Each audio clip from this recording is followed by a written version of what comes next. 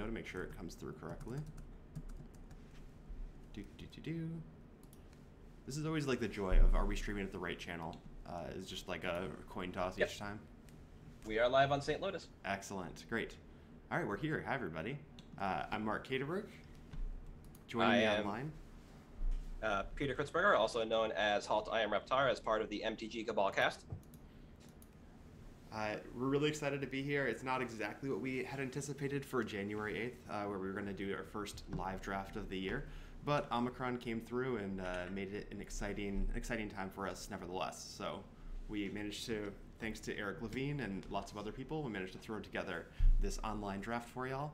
And Reptar decided to jump in and help out. So we're going to be commentating this Discord draft as it comes through. Yeah, this is going to be a great time.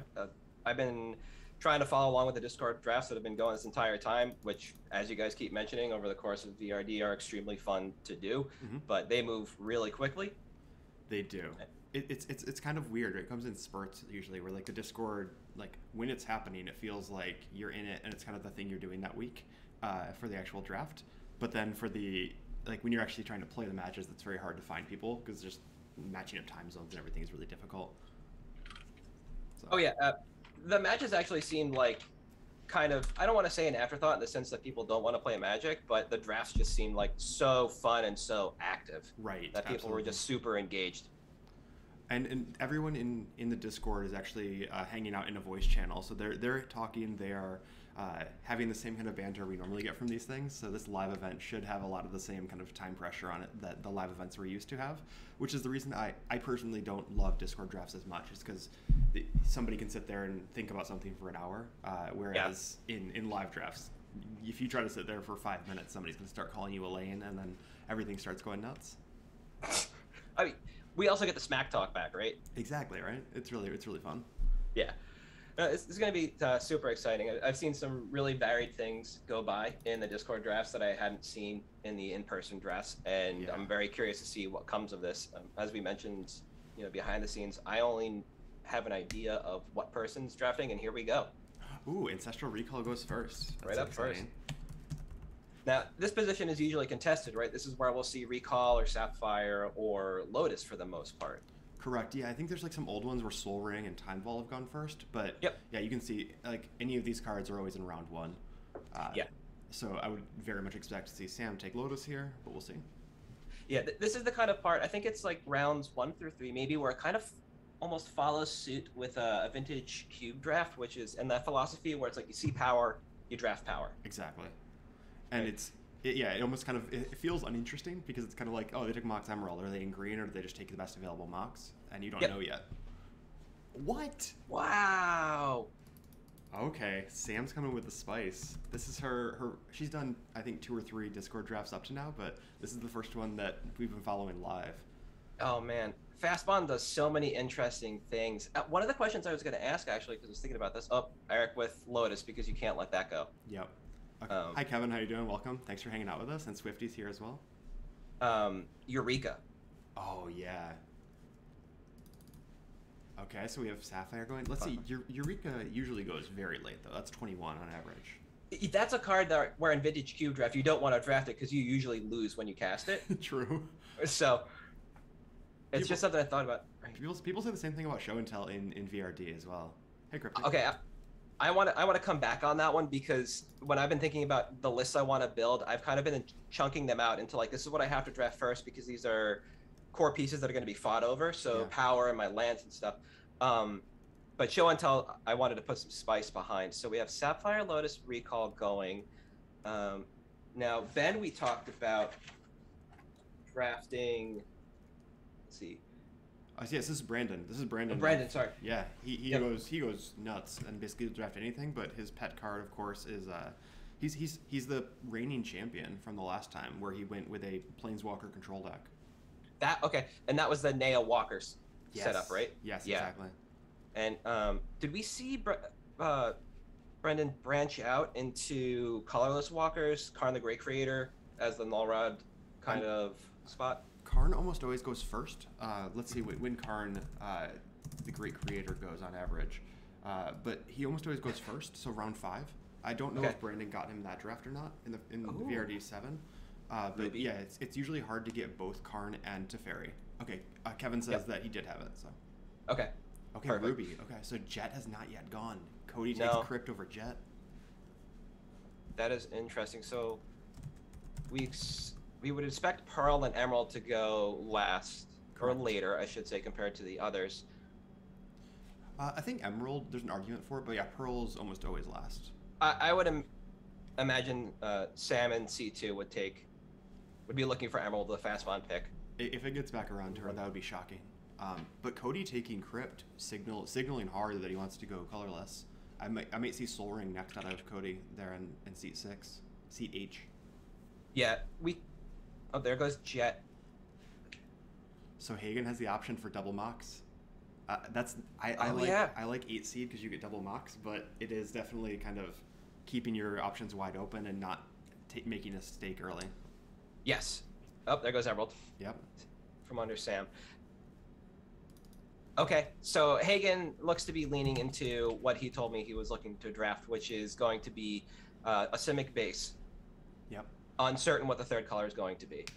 Oh, very interesting. Okay, so yeah, Common gets the Jet Pearl. Okay. My favorite type of deck in this format is kind of a Pakula type deck where you do Mesmeric Fiends and Brain Maggots and things.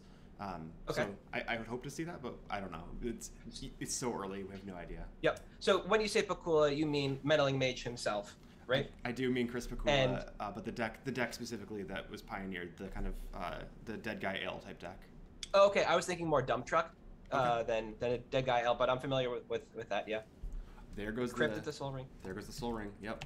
Now, So this is interesting because I come from more of a legacy and vintage background, and when I see something like Crypt, Soul Ring, and a lot of these colors options that kind of power themselves, I think Paradoxical Outcome Storm, and usually we see combo up in the higher seats because it's easier to snag on picks 1 and 3, some of those high power options that do power themselves.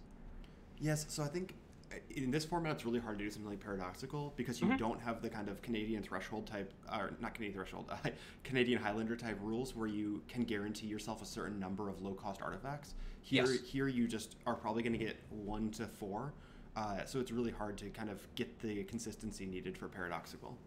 Yeah, you'd have to stretch pretty far into some baubles that cycle essentially, and at that point, without something to give affinity, like Michael Synth Golem to everything, you're really not going to go that far. Wow, okay, Strip Mine from Brandon really fighting with Sam over there. And STI taking Tinker. So Tinker might mean that Time Vault, if it gets back around to STI, is where we go. But Tinker Time Vault's is a tough spot to sit in. Yeah, it's also a nice wide open spell too. There's so much you can do. You can play any number of combo finishers you want with Tinker. And so what I'm thinking about VRD drafts, and I kind of break my decks into chunks, Tinker is definitely part of like the artifact package chunk, but it doesn't necessarily have to lead to Time Vault, which is what Mr. Levine takes. Kevin is the only person to draft Mycosynth Golem. Let's find out, actually. Mycosynth Golem. Yeah, it's been only taken one time, so. And for the kind of combos we're talking about, this article kind of goes pretty in depth into all those different combos choices. Yep. So. Yeah, well, when I first started thinking about VRD, way early, Fast Bond into Ragavan, so we'd expect probably Taiga to follow. Okay, Time Walk goes. So I would expect Taiga to be a little later, but eventually when the land rush starts, not immediately. But yeah, I mean, losing Strip Mine off that Fast Bond might mean she's changing directions, or they could have been the plan all along. Yeah, again, Fast Bond is a nice wide open card because you can do things like play the old school Zern Orb Crucible combo, you know? Yep, absolutely. So Time Walk is an interesting one here. It is usually taken in round 2. I think it's actually probably a round 4 or 5 pick, and it's just there because people know the name. But Time Walk, especially in a control deck, tends not to be very good. Is my experience. If you can get the walkers going or an aggro start, then you're great. But yeah, otherwise it's just Explore. Exactly. Just an expensive Explore. Yeah. Oh, there goes Karn. Levine's going the artifact deck with Time Vault. Okay. That makes sense thus far. Then, have we seen Karn actually pull a line out of the sideboard in play? Yeah, absolutely. So with Karn, you almost always take obviously is it Mycosynth Lattice is the main one, and then try to get things like Ensnaring Bridge and a few other cards, right? But it's almost always just you're threatening the one card combo one turn after playing it. So yeah, it's that is the primary reason you play Karn. Got it. So we are going to expect to see Arc take some more big mana options, either in the land base with Ancient Tomb, City of Traders, and maybe what's left with artifacts in Mana Vault. I think that's right. I guess the artifacts are really mostly going to be gone by the time it gets back around. And City of Traders isn't taken regularly. I mean, it's obviously taken sometimes, but I think Ancient Tomb is the big one, right? That one should be much earlier. Yeah. I guess it all depends on what's available and where you are in the draft, because City of Traders is kind of cute because you get around it if you already have a fetch land in play. Fair, yeah. That is really interesting, huh? So you do get that extra little burst, and then you have like Crystal Vein and some other options if you're just kind of constricted to where you're able to ramp. And so you do get some bump from the colorless options from the land itself. But Hull Breacher into Teferi Time Raveler, we see thus far. This is a lot of people fighting over blue, and I'm seeing from Cody's seat, I bet he's pissed about that Karn going, because starting with Mana Crypt Soul Ring, he's taking the next best walker, but losing Oko, losing Karn, Teferi's the third best, but it's not a good spot to be in. And if I were him and assuming that I was going to be going big Mana Vault exactly would have been the next pick I would have taken. Yep. So he's definitely not wanting to do that. He wants to be some kind of Teferi deck. Maybe he's going to be going for the Knowledge Pool combo. That's one option. Oh, okay. And Steven with Urza, which is Force of Negation. Okay, so we're starting with like not quite a mid-range strategy in seat 8, but something that wants to play a little bit more of. You can play either a grindier game or you can try and be explosive with Urza. It depends on where he starts going with his artifact options.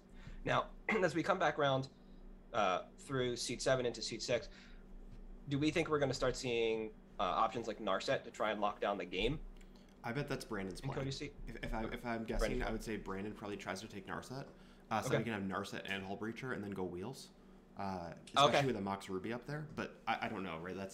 Brandon has done that in the past and said that it's not a great strategy, but cards are lining up for him and he's getting cards a little behind pace, I would say, right? Like Hull Breacher in pick 3 is very good where he is in the middle. I think that he's kind of set up for a Wheels deck if he wants it. Yeah, the last time I think I saw him go Wheels was VRD 7, and that kind of came through towards the end of the first group of picks. So right before the first break, I think we started seeing the Wheels deck kind of come out, because it looked originally like he might have been in a base black control, because I think there was a Thoughtseize pick up top from that seat. Thoughtseize, maybe. Oh, speaking of Thoughtseize, there comes Common with it. Common making the stake as the black deck. And Thoughtseize, I mean, Mason has pushed it way up earlier, so I think a lot of these ratings that you see historically, like obviously it's taken every draft, but taking round 5 on average, I think it's actually a 3rd or 4th round pick usually. Now, it's just kind of like historically, it has started shifting up in the priority list. Yeah, the metagame that's been created in this VRD ecosystem is such that Thoughtseize now has priority, which is really interesting because you have other good options too that aren't as specific as Thoughtseize in things like Mind Twist and Hymn to Turok still. Correct. Yeah, those require much more commitment, either to big mana or to harder to black. Yep. So, like, both of those cards get drafted pretty much every time. I'm a huge fan of discard.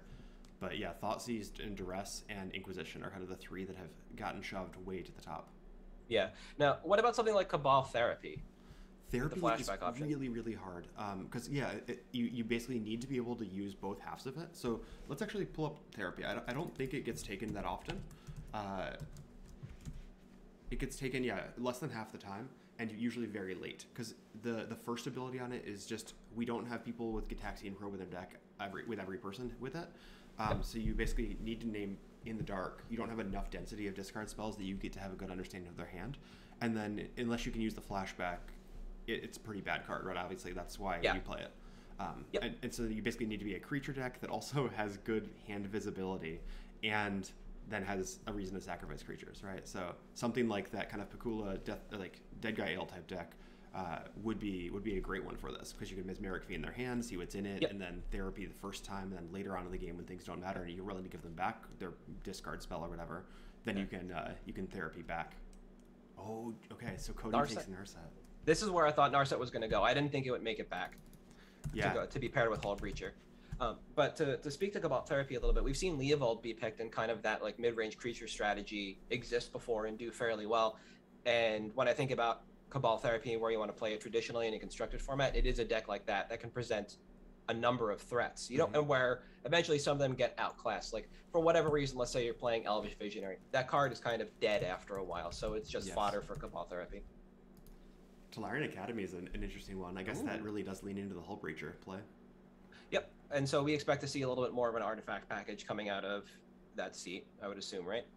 Yeah, I mean, absolutely. It's strange for me to see the Strip Mine into Tolarian Academy because those two cards tend not to run together. Okay. Just because like Strip Mine kind of falls into a more controlling deck, and Academy tends to fall into more combo decks, or at least some kind of like heavy artifact deck, like you're saying. Yeah, but that might have actually been taken out of the spot from Steven. Fair. Yeah. That makes sense. There goes Wasteland, Demonic Tutor, so and usually we... Okay. I was gonna say, so it looks like we have a bunch of control decks, right? So Talon, STI. I thought STI was gonna be going for a combo deck with Tinker, but it seems like a control combo deck at worst. Cody, obviously, Brandon probably, Common, and Steven. So we have Sam looking on some kind of aggro deck. That's why she's starting the land run early. And we have some decks that are probably going to pivot into combo, but not a dedicated combo deck yet, from what I'm seeing. Not yet. Yeah. No, absolutely. It's interesting to see how everybody kind of falls into this immediate, like this control package or pseudo control package up front. But this is a lot of the popular cards that we see drafted up top. Inquisition of Kozilek is a little interesting to see go this early, isn't it? Oh, no. Inquisition is, I think, the second best counter spell, or second best discard spell. Really? Okay. It's either that or Duress, but no, like those three are kind of those are like the chef's kiss of that you'd expect to see very early. Okay, I would expect to see Duress above IOK, but it does make sense. And Foothills, Misty Rain Forest, this might be the fetch land run at least. Yeah, Sam kicked it off very early this time, and I think you don't have to jump into this land fight, but people like to do so. Yep. It is interesting. I think that Duress is better in a combo deck, and Inquisition is better in a fair deck. Is probably how I would gauge that. Yeah, I would agree. I don't play IOK and Storm, so. Exactly, right. I actually do play. I don't play it in Modern Storm, obviously, but yeah, I do play it in EDH Storm.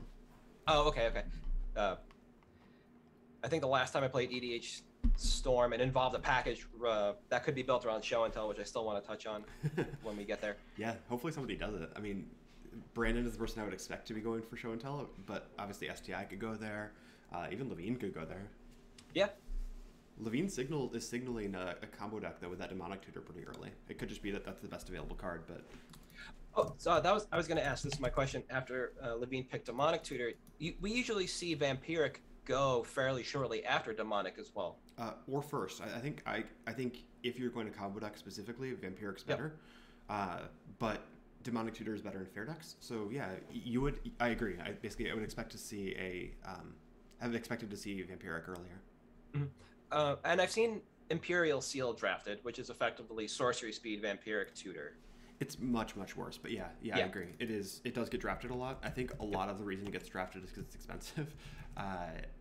But you can see that it goes in roughly 2/3 of drafts, usually very early. I would expect to see this kind of as a 30th pick now that the metagame has evolved and people have learned more about it. But okay, so Steven's actually sticking with the plan that I thought he would went up in, which is Sultai over Bant. Mm-hmm. Oh, there goes Vampiric. Yeah. So by being able to pick up the Tropical and the Underground Sea allows him to begin flexing now. So do you think he does go and take fetches in the next couple of rounds then? Because otherwise the dual lands don't make a lot of sense to me. Normally you'd want to fight for those once you have the fetches.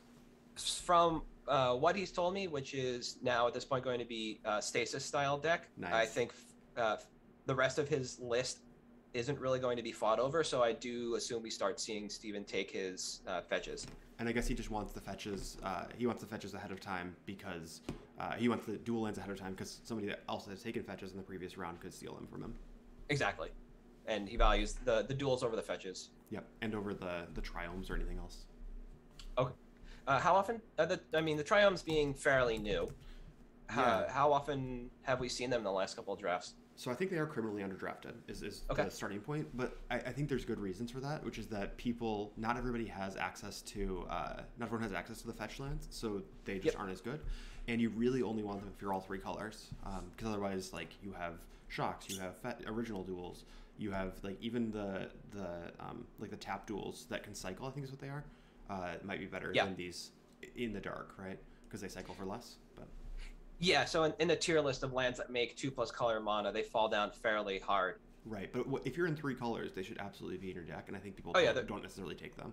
Yeah, so I think it's a good call that we might actually see Steven move into the Sultai Triome. Mm-hmm. Yep, I think that's very, very likely. And if I could remember any of their names, I would pull it up. Ketria is the only one I remember. Same. There's Zagoth. Zagoth is something. Is that Sultai? That might be. That is Sultai. Okay, yeah. I'd be impressed if it was the Mardu one. Yeah, that's the one. I don't know. Okay, so yeah, the fetch land run starting in round 5.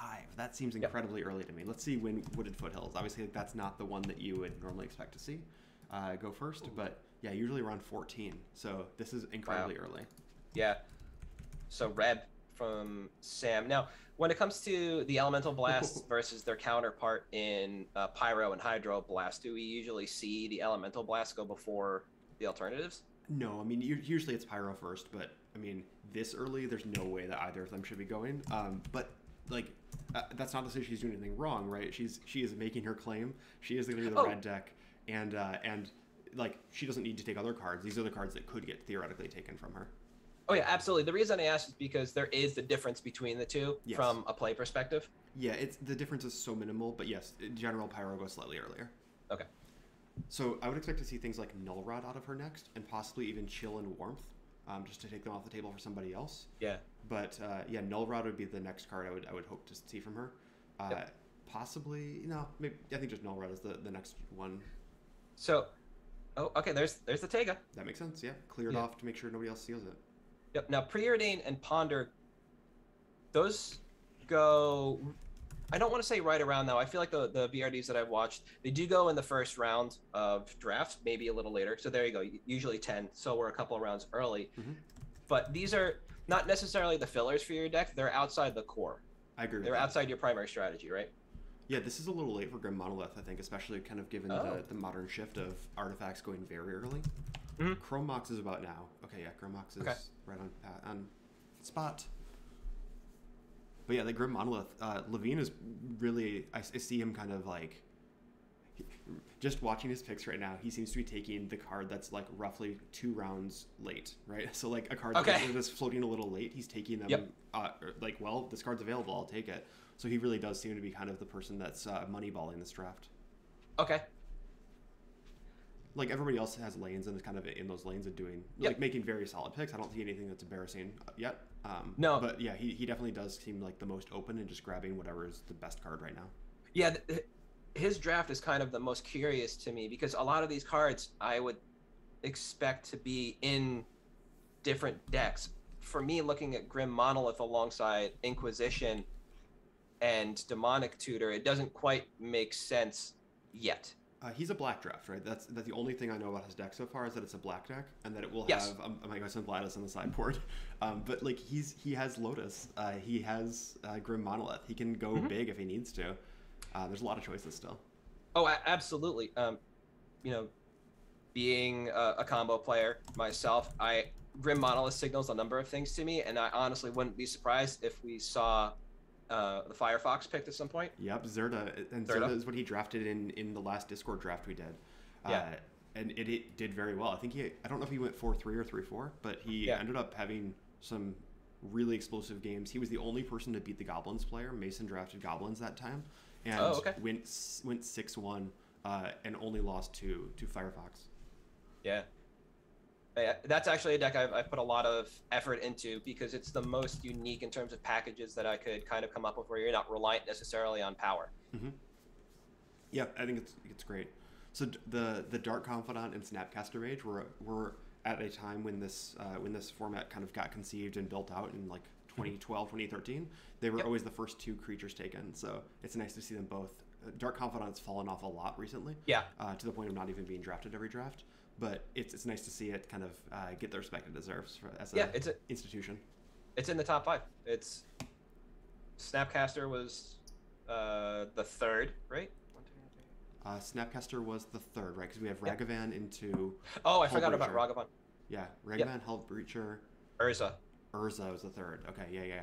Then Yeah. Snapcaster, and now, yeah. Yeah.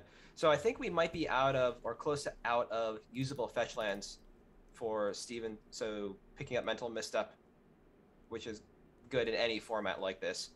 Yeah, it looks like 8 of the And then fetch Bayou. lands. They nicely highlighted them for us. There's 8 of them taken so far. Yep. But are you saying that the other 2 are not? I'm not tracking them closely enough. Same. I don't think they are. So Wooded Foothills, Verdant Catacomb, and Windswept Heath are green. Mm-hmm. Delta, Verdant. We have Marsh Flats available. Okay. And Yeah, Misstep is an interesting one. I would not have expected to see that go this early, but yeah, it looks like it's kind of in this range. Misstep is one of those cards that I think has its stock a little pushed up because of its how good it is in other formats, but I don't think it's as good in this format. Hey, Wonder, how you doing? I am kind of jaded when it comes to Mental Misstep because playing through Standard, playing Delver in that format, it was amazing there. And then also a Goblins player in Legacy at the time, you play 56 cards and Mental Misstep. So for me, Yes. that card is always good whenever you can slide it in a deck. It's just very reasonable. Okay, so Common took Skullclamp. Common, I think, is on my favorite deck. I think he's going to be going for the at least black little creatures. I don't know what other colors going to be paired with it. Possibly white from the Pearl, but yeah, the Skullclamp and Dark Confidant signals to me that there's going to be a Brain Maggot coming into that field and a Mesmerica Fiend soon. Fiend. What about Opposition Agent? Oh, okay. So Opposition Agent I was super hyped for it. We did a stream about it, and we were really excited when it first came out. And it's been drafted. I've drafted it twice, and Steven has also drafted it twice. It has been very meh. It's kind of, there aren't enough search effects to be able to get it consistently every single game. And you just end up like sitting there with 3 mana up and eventually just playing it as a 3 mana beater. And it might have like some marginal benefits later in the game, but it wasn't the powerhouse that I expected it to be. Esper Sentinel, on the other hand, has been very strong. That's a card I've been thinking of recently for my own personal cube, just to power up white. In VRD, obviously, the colors are as wide as possible. They're as deep as possible because you've got everything available to you. In a cube, it's a little tighter. Yes. In Esper Sentinel, it just seems like it stands out incredibly well. Ooh, Shelldock. Now, this doesn't necessarily mean that we're going to see a mill deck out of this slot. No, I don't think so. Shelldock is it's just a good card, right? Like you play it, and it kind of threatens that if the game goes late, you get an extra card out of it, and the cost is incredibly low. Yes. I have played Shelldock in I think 3 different drafts and activated it twice, but when I did, I won the game. So right, like it's it's not even like a it is a powerful card. I think it's actually undervalued in that it's drafted in less than half the drafts. If you're a blue deck, you should probably be taking Shelldock 45th if nobody else is taking it. Okay. There's the Marsh Flats. Okay. Yep. So it leaves one more that nobody seems to have figured out yet. I wonder if Hagen's kicking himself about that. About not taking the flats. Yeah. Yeah. I guess it only grabs the Underground Sea and Bayou, but still, that seems good enough to me. Black Red is the only one left. So. Oh, Sam's going for Faithless Looting. Oh, okay. This is a very interesting seat for. I think Sam and Levine seem to be the most interesting seats right now because there's still a lot open and available to them. Yeah, I mean, I had Sam just on burn, but now that's signaling to me that something else is going to be happening. Yep, I wonder if we will see a Crucible or a Ramming Up Excavator. Interesting. Yeah, I mean, or even a Loam. Yeah, it has to be some kind of red-green deck. But why would you do Faithless Looting in that kind of red-green deck? Well, that's what I mean, right? So if you have Fast Bond, you have Crucible, Ramming Up, Excavator, or Loam, you can just keep loaming. You can just keep bringing that stuff back, right, for value. We're not going to see like Barbarian Ring and stuff like that, but it does leave the possibility open. Yep. No, that's true. What is that? It's Ramming Up Ruins, right? That's the desert. Yeah. Yeah. The second Barbarian Ring. Mm-hmm. And if people are following along with Kamigawa spoilers, we're getting a new land cycle. I forgot the keyword that's on it, but it basically allows you to cast your lands for value from hand. Oh, that's cool. Yeah, it's the original Kamigawa ability, Channel. Yes. Yeah, Renin 6 is a great call-out, Wanderer. I think Oh yeah, that absolutely. will be on the radar because that's usually taken earlier. I couldn't think of red in 6. I was only thinking of red in 7. Mm. This is the EDH player in me coming out. uh, I mean, I also play Stoneforge Mystic in Modern, so it's still out of that wheelhouse. That is fair. All right, so we have Hollowed Fountain to Steam Vents, so we might be looking at Jeskai and the Triome, Mm-hmm. although we only have one fetch land there. Veil of Summer is a good pickup there. That's actually a great one. Yeah, I'm a huge fan of Sam's drafting so far here. I would like to see a Null Rod very soon if she hasn't taken it, if nobody else takes it in the next round. But other than that, I think that, like, I agree with pretty much every pick. I think Red could have gone later because, like you said, Pyro exists. But yeah, other than that, I think everything there has been very tight. Yeah, absolutely.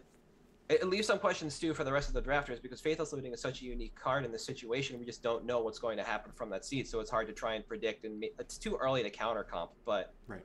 But I mean, so like, the beauty of this is that your ratings have to move based on what other people are drafting, right? So it's not so much about sniping their pick as it is about keeping your pick open.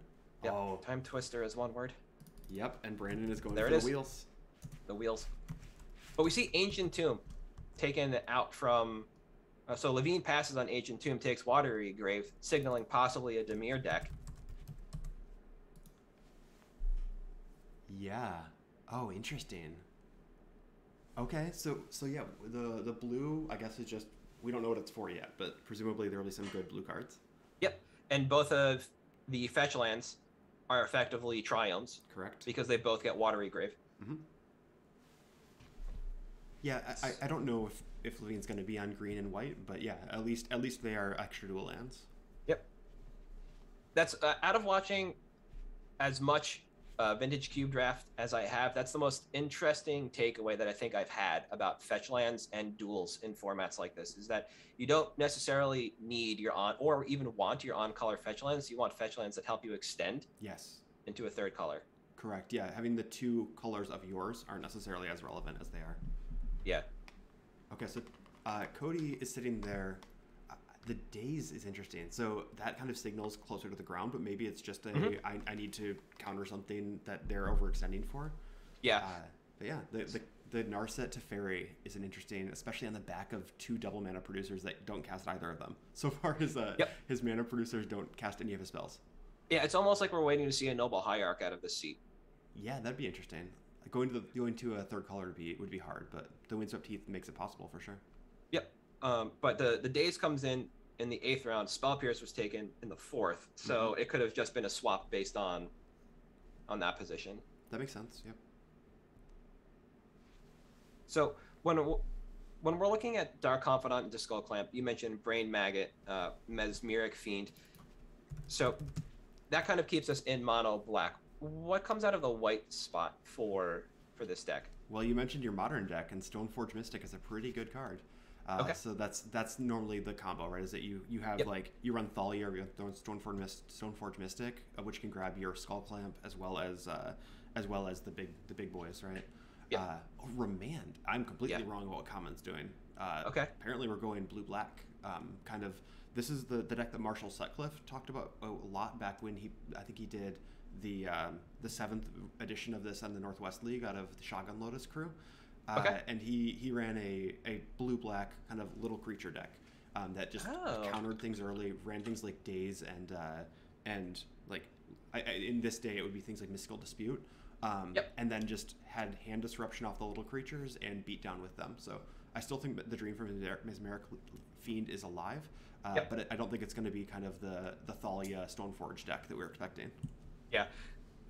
So we have a question in chat asking what Steven was doing taking Oko over Moxen. And while technically correct because there was still a Pearl available, Chrome Mox and Mox Opal as well as Diamond, he did take Emerald first. Yes.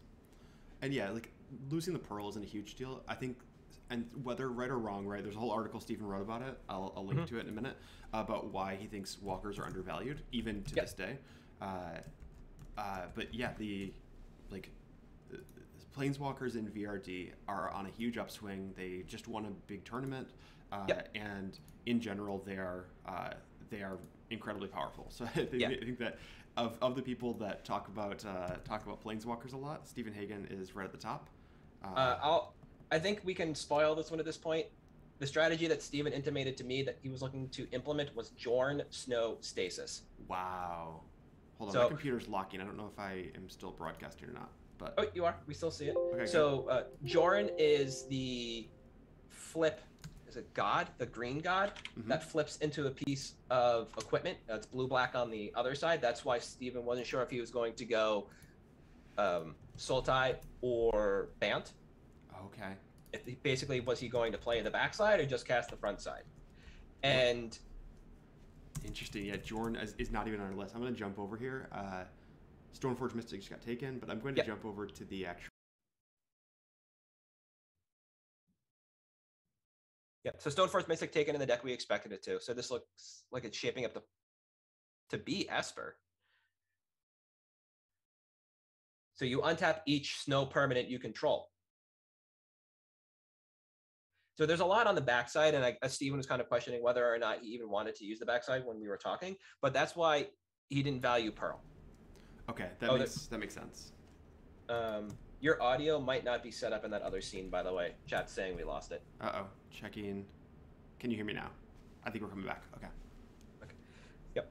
So it's just in the other scene. Yep. So Pearl is kind of devalued in that situation because when Steven and I were talking, like I said, he didn't have an idea of what his third color was going to be. So prioritizing Oko, an extremely powerful planeswalker in this format, over a tertiary Mox that might not even have been the best tertiary Mox kind of seems appropriate. Yeah, I agree. I also don't, I don't know. I think I value Moxen higher than most people in the St. Lotus crew. I think that they're just like heads and tails above anything else. But other people obviously disagree, taking things like Fastbond ahead of it, for instance. So oh yeah, Jaster going Prismatic Ending into Swords to Plowshares is interesting there. I like Prismatic Ending. I think it doesn't get as much play as it should. I think a lot of people kind of underestimate casting it for just one white. Oh, agreed. I think it's very strong. And also, like a lot of these decks, like I ran an all artifact deck in the St. Lotus Presents tournament recently, and I had Prismatic Ending in there, and when commentators saw me take it, they're like, well, he was only a 2-color deck, and then they looked at the deck list, like, no, he can produce all 5 colors. Oh, man. Just because, like, there's so many random things that produce extra mana of different colors. Yeah, right now we only have Tundra, but our fetch lands allow us to extend much past that. Show and tell. There's your boy. Boom. So, for me, this is really interesting because Show and Tell is a super open card. You can do so much after Show and Tell, right? So, classically, we see it paired with Sneak Attack and Omniscience. How about Thousand Year Storm? That's certainly an option. Aetherflux Reservoir. Oh man, yeah. I mean, those cards are a lot harder to cast fairly. So I think that might be the reason. But yeah, that is it's definitely an option. We'll see. I mean, he's kind of set up for it too, right? There's Ancient Tomb. There's the Shelldock Isle that's also kind of cheating things in. Oh yeah, we could still be looking at Blightsteel Colossus as a value play. I mean, he's absolutely going to take it because he has a Tinker, and Tinker for Blightsteel wins like probably half the games you do it. Yep. And when you don't do it, then you just keep going with the game. Yep. Levine with just straight counterspell. Yeah, Drain getting taken obviously in pick 4 there by STI, but counterspell is completely serviceable.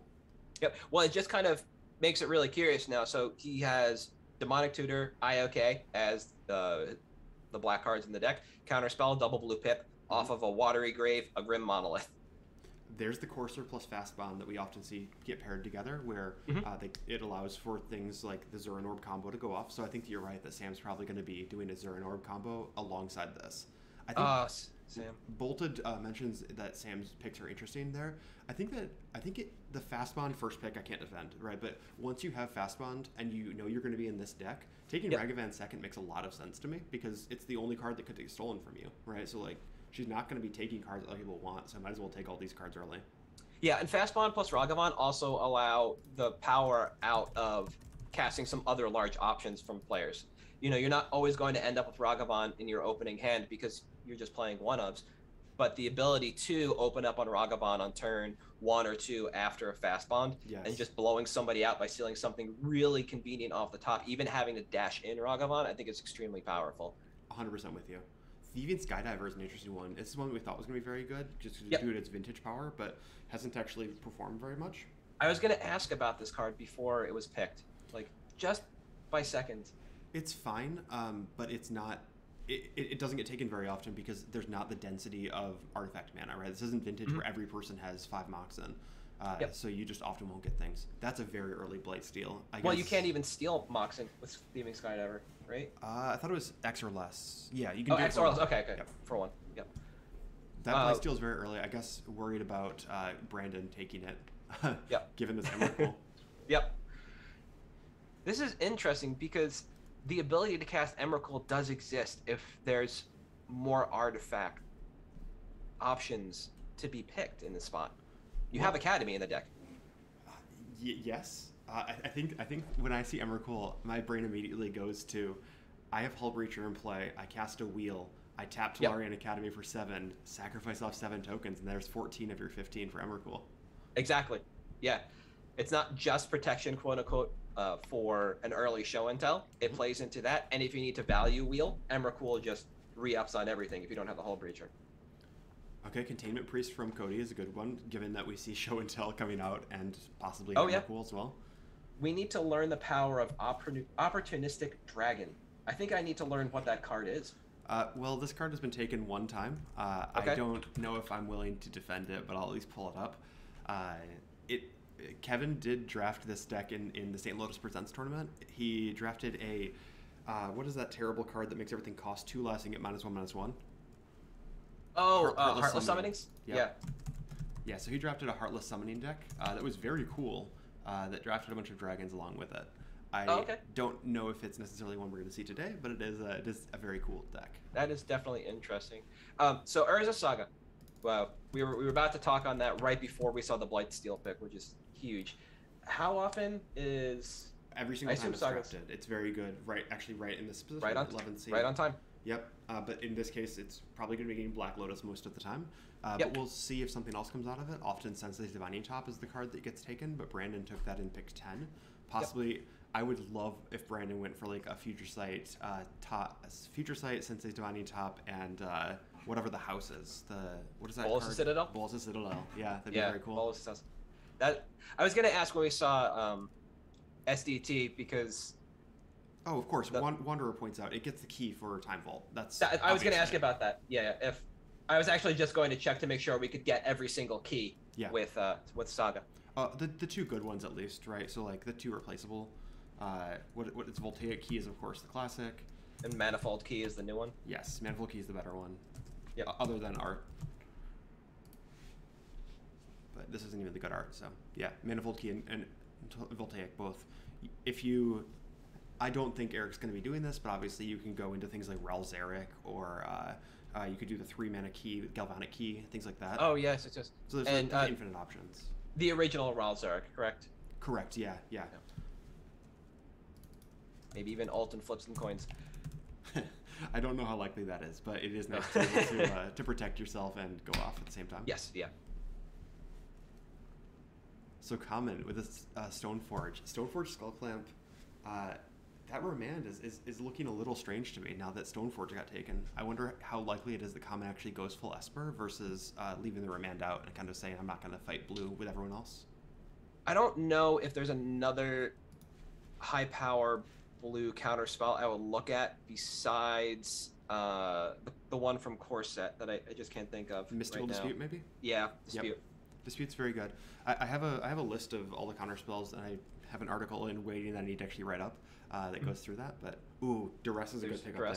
Yep, absolutely. It just keeps you protected and nestled in nice in your plan. That's right. Along with Hymn to Turok. So basically, if we were looking at discard spells, we have all the big ones. Yeah, I mean, Mind Twist is the last one. Yep. Aside from Brain Maggot and Mesmeric. True. Those are going to be very late, I imagine. Yeah, nobody's going to really step on that.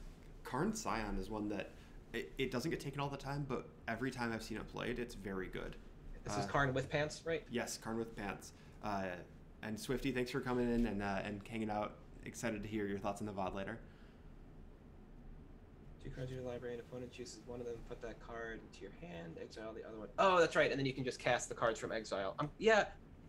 I'm I'm very curious how this is going to work if Steven does move into a stasis plan, because you still have to tap down. And if you're going to lock somebody under static orb, winter orb, what have you, you've got to be able to tap those. I think this card is very comparable to draw a card every turn. Like, I think it's a one-sided Howling Mine in most of the games that you play it. And then some games where you're ahead, you just make some creatures and beat down with it. But that's, unless you're in an affinity list, I think it's mostly just draw a card every turn. Okay, that's what I thought. It was either that or the -2 is going to be really strong, especially with the Urza pick ahead of it and Oko. Correct. So you're going to be churning out a lot of artifacts, so your constructs are going to be really large. And I'm kind of curious to see if Steven had Urza Saga in his list. Yeah, I don't know. It could just be that, like, he wants more walkers, and he took Nissa early, obviously, because I think he anticipated Brandon and maybe Sam going for it. Yeah, the Vernal Bloom effect off that Nissa is going to be huge. Absolutely. Seeing Dovin there is a good pick from Cody. That's a card that I don't value as highly as everyone else does, but if Cody is sitting on kind of these board control cards, Dovin's another good one for it. Yep.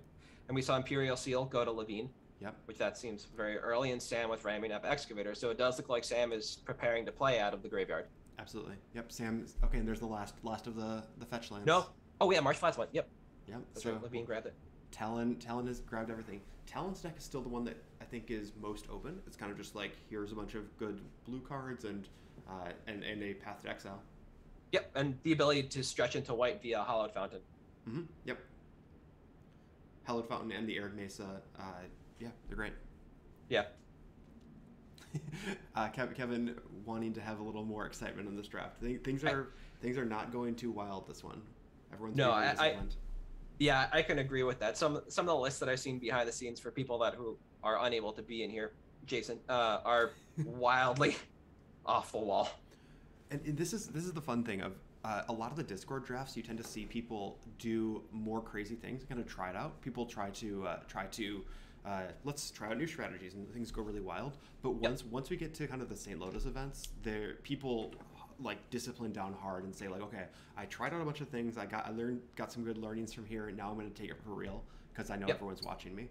Yeah, Goblin Anarchomancer. Yeah, that's an interesting one. It is your Baral. It is your Goblin Electromancer for Gruul.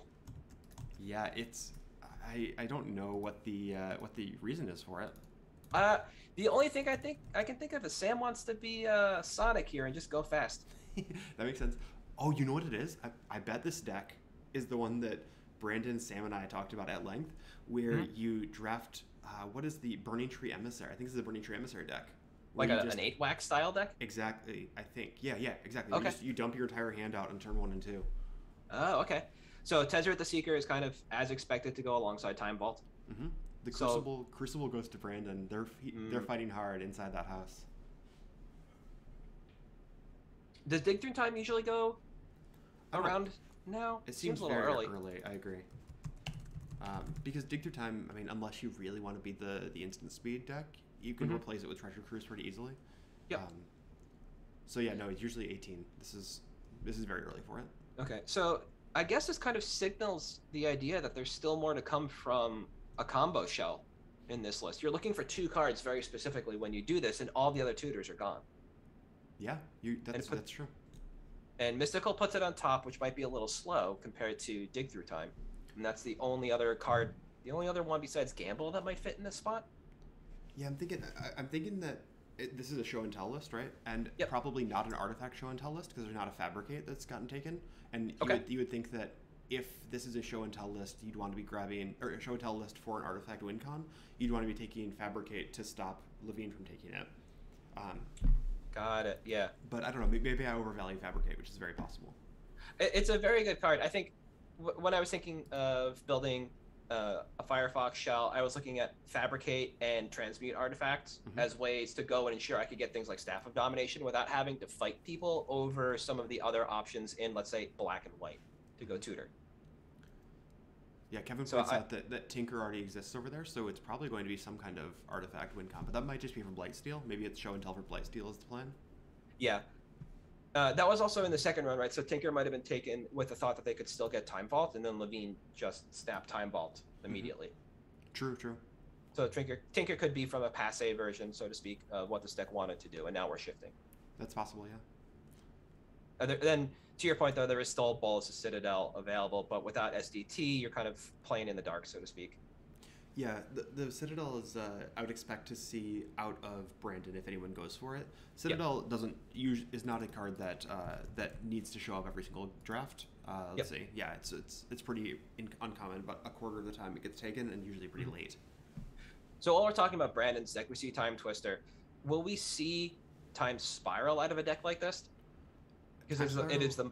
I don't think so. It's a little late. Without High Tide, I don't think Time Spiral usually gets taken, but I could easily be wrong about that. Actually, let's So is the Wrinkle Academy in this list? Ooh, good call. Good call. No, that's actually a great pickup. I wonder, yeah, Academy might make that justified, but Brandon doesn't really have the artifact payoffs other than Hullbreacher, right? So there's Crucibles, like it's Crucible and Top, and Esper Sentinel. Good call. I mean, that one's kind of neither here nor there, and maybe some cheeky Dak Fade in action. Mm-hmm. But yeah, Time Spiral doesn't always get taken. I would expect to see Wheel of Fortune ahead of Time Spiral. Okay. The reason why I asked about Time Spiral is because it is the closest analog to Time Twister, allowing you to shuffle everything back in if you want to go again, right, so to speak. I think Windfall and Wheel of Fortune are probably earlier than Time Spiral, but Time Spiral could easily get taken. Okay. It wouldn't shock me if he takes it, but it's not. It wouldn't be a priority for me at least. Got it. Okay, so while we're sitting here, we're looking at this Planeswalker list, and we're looking at the next pick. We see that we're kind of clearly going to be right now just Azor. Yeah, I think so. The prismatic ending signals to me that there at least will be a pickup of some kind of green from that Windswept Heath, or maybe some other color probably falls in there, but it probably won't be primary. I think you're spot on. I'm still have dreams of this deck being a Knowledge Pool deck. I don't know if that's true or not, but that's where my head's at. Can we bring up Knowledge Pool? Yeah. It's one of those cards I know of, but it hasn't been taken a lot, right? It's been taken once, and I think Steven took it last time, and that was kind of on the back of that combo article I wrote where I declared this as the best combo that hasn't been drafted. But Teferi plus Knowledge Pool means that they every time they cast a spell, it gets exiled, and then they have to try to cast it, but they can't cast it. They can't under Teferi. Right, because Teferi prevents them from doing anything at instant speed. Yep. So you can do it with Teferi Time Raveler, the original Teferi. You can do it with. There's another half that replaces Knowledge Pool. There's Null Rod. Nice. Okay, yeah. Sam's probably not feeling great about that, but I do. If she's going 8 whack, maybe that's less of a priority than if she were burned. Yeah. Could you? We have Narset set up. That works with Puzzle Box, correct? Narset does work with Teferi's Puzzle Box. Similarly, that Hullbreacher does. Puzzle Box. But we don't have Hullbreacher. Yeah. Not on that list. No. Mana Leak's a good one. Mana Leak is one of those premium counter spells. Ooh, now, Bitter Blossom. That's great. Getting that ahead of common. Yep. Because Bitter Blossom Skull Clamp is the typical. Okay. Yeah. There's Mystical Dispute. That's a great one. Yep. Yeah, Steven's list is. I think Steven's picks these last few have been very good. I'm way less high on all these planeswalkers than him, but in general, like he's given his predilections, he's drafting very well, I think. Yeah, everything he's picking is powerful. I think he's doing what you mentioned Levine is doing, which is playing Moneyball and just drafting some of these options a round or two ahead of time and saving a lot of his middling picks for exactly that later on. Scrubland, nice. Grab that one pretty late. But there we go. We have confirmation from chat that Knowledge Pool plus Teferi 3 is a chef's kiss. Oh man, yeah, it's really fun. I think that card is very good. Monolith and Spell Queller. This is interesting. Do you think this is going to be a? I mean, I was going to say this seems a lot like a Stoneforge Mystic deck, but that's already taken. That is exactly what I thought when I read Monolith into Spell Queller, and I wonder if we do see a curve into something like Noble Hierarch and Toski. Ooh, because it just keeps you moving. Yeah, the green would be tough, but he set up partially for it already. Have we seen it could also just be a Spirits deck. Yes, yeah. There's a lot going on there. Have we seen? This is difficult. There's Mystical. What was I thinking of?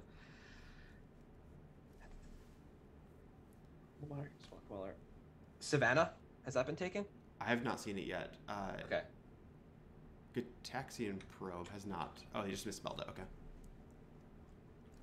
I still have no idea what STI is doing, but taking a lot of good blue cards. So We have not seen Savannah taken, so that could still go. Mason there in chat is really happy that Narset made it to round 4 before getting taken. Seeing as its history of getting taken in round 2 here. Just push it out a little bit. Yeah. Mason is a noted lover of Narset and thinks it's the best walker in the format. It is an extremely good walker. Ignoble Hierarch speaks to the plan. Speaks to that 8 whack plan. Get out of here, Talon. You can't take that card. It was literally picked 4 picks ago. In the same round. No, so Levine now on JTMS. So that's 2 walkers that require double blue. We have to be playing Dimir something. Yes, I agree. I think now we're pretty firmly into the just blue-black as the plan. Which, with the, like you said, right, Watery Grave plus 2 fetches that grab Watery Grave seems very strong. That's a very late Jace the Mind Sculptor, I think. I mean, obviously historical metrics are going to show that it's better than it actually is because it was the best one for a really long time. Yeah. But yeah, usually around 6 and getting it to 14 is pretty good. Usually around a 6, wow. I feel like the last couple of VRDs, if you go back and watch them, the conversation whenever JTMS is picked is how it continues to fall down based on the power of 3 mana planeswalkers. I totally agree, right? This is where I kind of want to have like usually in round 6 from the past 60 and what are the past 10, right? Because I think Jace would probably be closer to 15 or so if you only look at the last 10. Yeah. Library. Now this is always an interesting conversation when it comes to draft formats like this. It's great on turn 1 when you're on the play or draw because you can play Ancestral to refill to library and then just continue going. But is it a good late game pick, and does that make it worthwhile at all if you're not playing control? If you're not playing control, it's bad. And late game, I mean, it taps your mana, right? The cost. This is why this card has been incredible since it was printed. It's the cost of having it in your deck is almost nothing. And when you do happen to draw it on turn 1, you win like 70% of those games or something. It's just ridiculous. Yeah, so you just pick it when available to increase your opportunity to win the game from turn 1 to turn 2. Yep, and I think this is like right at the end of pack 1 is probably the time to take it.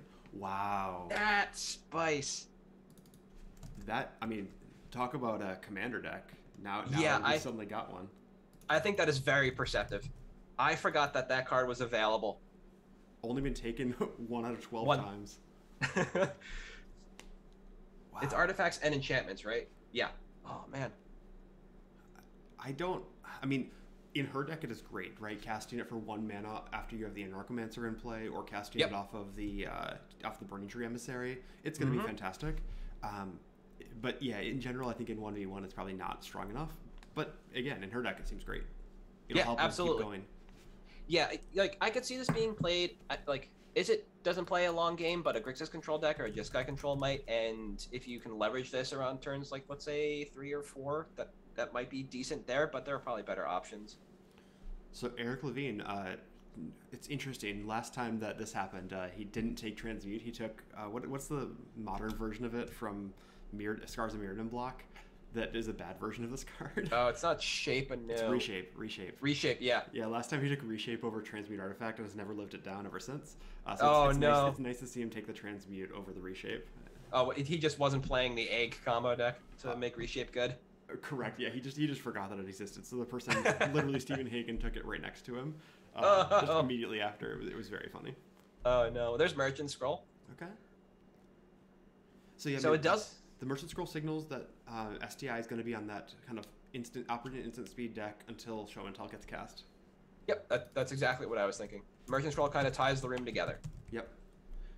It's so awkward as a kind of sorcery that only grabs instants, and when you presumably want to be leaving up mana. Also, STI doesn't really have a lot of counter spells, right? There's Mana Drain, but it doesn't have all the like low cost 1 mana counter spells. No, right now there's a lot of value being placed on Dig Through Time in this list. The card that I think is the best counterspell available probably is Spell Snare. That'd be my guess if I had to just guess in the dark right now. But I don't have my list in front of me. It's seeing this draft as it's being laid out. Yes, it seems incredibly powerful, and I think this might be one of those cards that's kind of metagame specific, and I'll put quotes around the word metagame. If certain VRDs are going to be a little slower because that's just how they've grown over time, then you might miss a lot more often than you will in the STL metagame. True. But boy, howdy, does that card look really good right now. Right. I mean, can you imagine a turn 1 play an island, Sam goes off on turn 2, and you just counter her second creature? Right? Oh, yeah. Oh, God. I was just thinking about fighting over the Demonic Tutor, the Mana Drain. Yes. Stuff like that. These really powerful and important spells that we're seeing. Okay, and so Enlightened Tutor, interesting this list so far, gets Crucible, Top, Esper Sentinel. Correct. Yep. I don't know where Brandon's going. Let's see. Is there anything else that kind of... I still have him on this Wheels deck, given the Time Twister and Hull Breacher. Yeah. But, I mean, he can't run Leovold, really. Doesn't have the mana for it. Is this a Grixis Wheels deck somehow? No, I think it's Jeskai. There's the Volcanic into Plateau pick immediately. Correct, and the Enlightened, obviously. Yeah. Yep. I don't I would have questioned being Jeskai if the Volcanic Plateau picks weren't made. Yeah, no, you're spot on, obviously. And Esper Sentinel as well. Like, he's for sure Jeskai. Because the only red card thus far is Dak Faded. True. Yeah, that's fair. So it could still have been an Azor deck in disguise. But without those two back-to-back dual picks. Okay, so this is... Now we're at the interesting point where we think this could be some form of tempo deck. Not Brendan's deck, but... Yeah, Cody's. Jester. Yep. I think so, yeah. I mean, given the Dovin and... Like, there's a lot of kind of controlling elements here. I still think Spirits is the most likely, even though I'm sad about the Knowledge Pool Dream not necessarily being alive. No, I like the idea of Spirits because right now you have 2 creatures with Flash. And is there a spirit that gives other spirits Flash? There is. There's the Lord. I think it gives all of them Flash. Yeah, there's a quick sliver for spirits. Yes. There's not the Rattle Chains. It's a 2-mana 1/3 maybe. I'm gonna have to look at MTG decks and figure out. Yeah. Find a spirits list. Find that modern spirits list. Okay, Dovin's Veto. That's, I mean, given the number of blue-white players at the table, it's probably a good pickup. Normally, you can float that to very late, but there are at least 3 other players that, or at least 2 other players that would want it, so it makes sense to do it here. Absolutely. Knight's Whisper, nice. Okay. Man, Common is really just drafting like it's 2012. It's great. I really like it. It's just like my heyday. Oh man, just wait to see Skeletal Scrying. Yeah. Wonder, we're trying to find the Spirit Lord that gives other spirits Flash, if that thing exists. Vendilion Click's a good pickup. Only if you can spell it correctly, though. That's the hard part. Well, you got the second word correct. Yeah, there's one L, I think, is the... There it is. Cool. Yeah, because we saw Brazen Borrower go already, so Vendilion Click makes the next most sense out of that spot. You know, Bitter Blossom plus Vendilion Click, is he just going to go... Is this actually a Fairies deck? Just Fae? Yeah, get Fairy Conclave next. Wait, on theme, isn't Oko a Fae? Yeah. I think he's a Dryad or whatever the male Dryad is. Is it Rattle Chains? I said it and I didn't think Rattle Chains was the answer. No, Rattle Chains protects something and it has Flash, but Rattle Chains it does is Rattle everything Chains. Flash. Yeah, so Rattle Chains gives everything's Flash, but it's not the one that pumps the team. That's the 1/3 for 2. Yeah. Also, Rattle Chains has never been taken apparently. Brendan has talked about a Jeskai Flash plus Rector list, and Emmy makes sense there. So, Academy Rector, right? Academy Rector. Not Arena Rector? I cannot imagine. We're not getting Planeswalkers? Yeah, I was looking to see what artifacts, though, he has, and there's not really one there yet. Well, Academy Rector gets enchantments. Okay.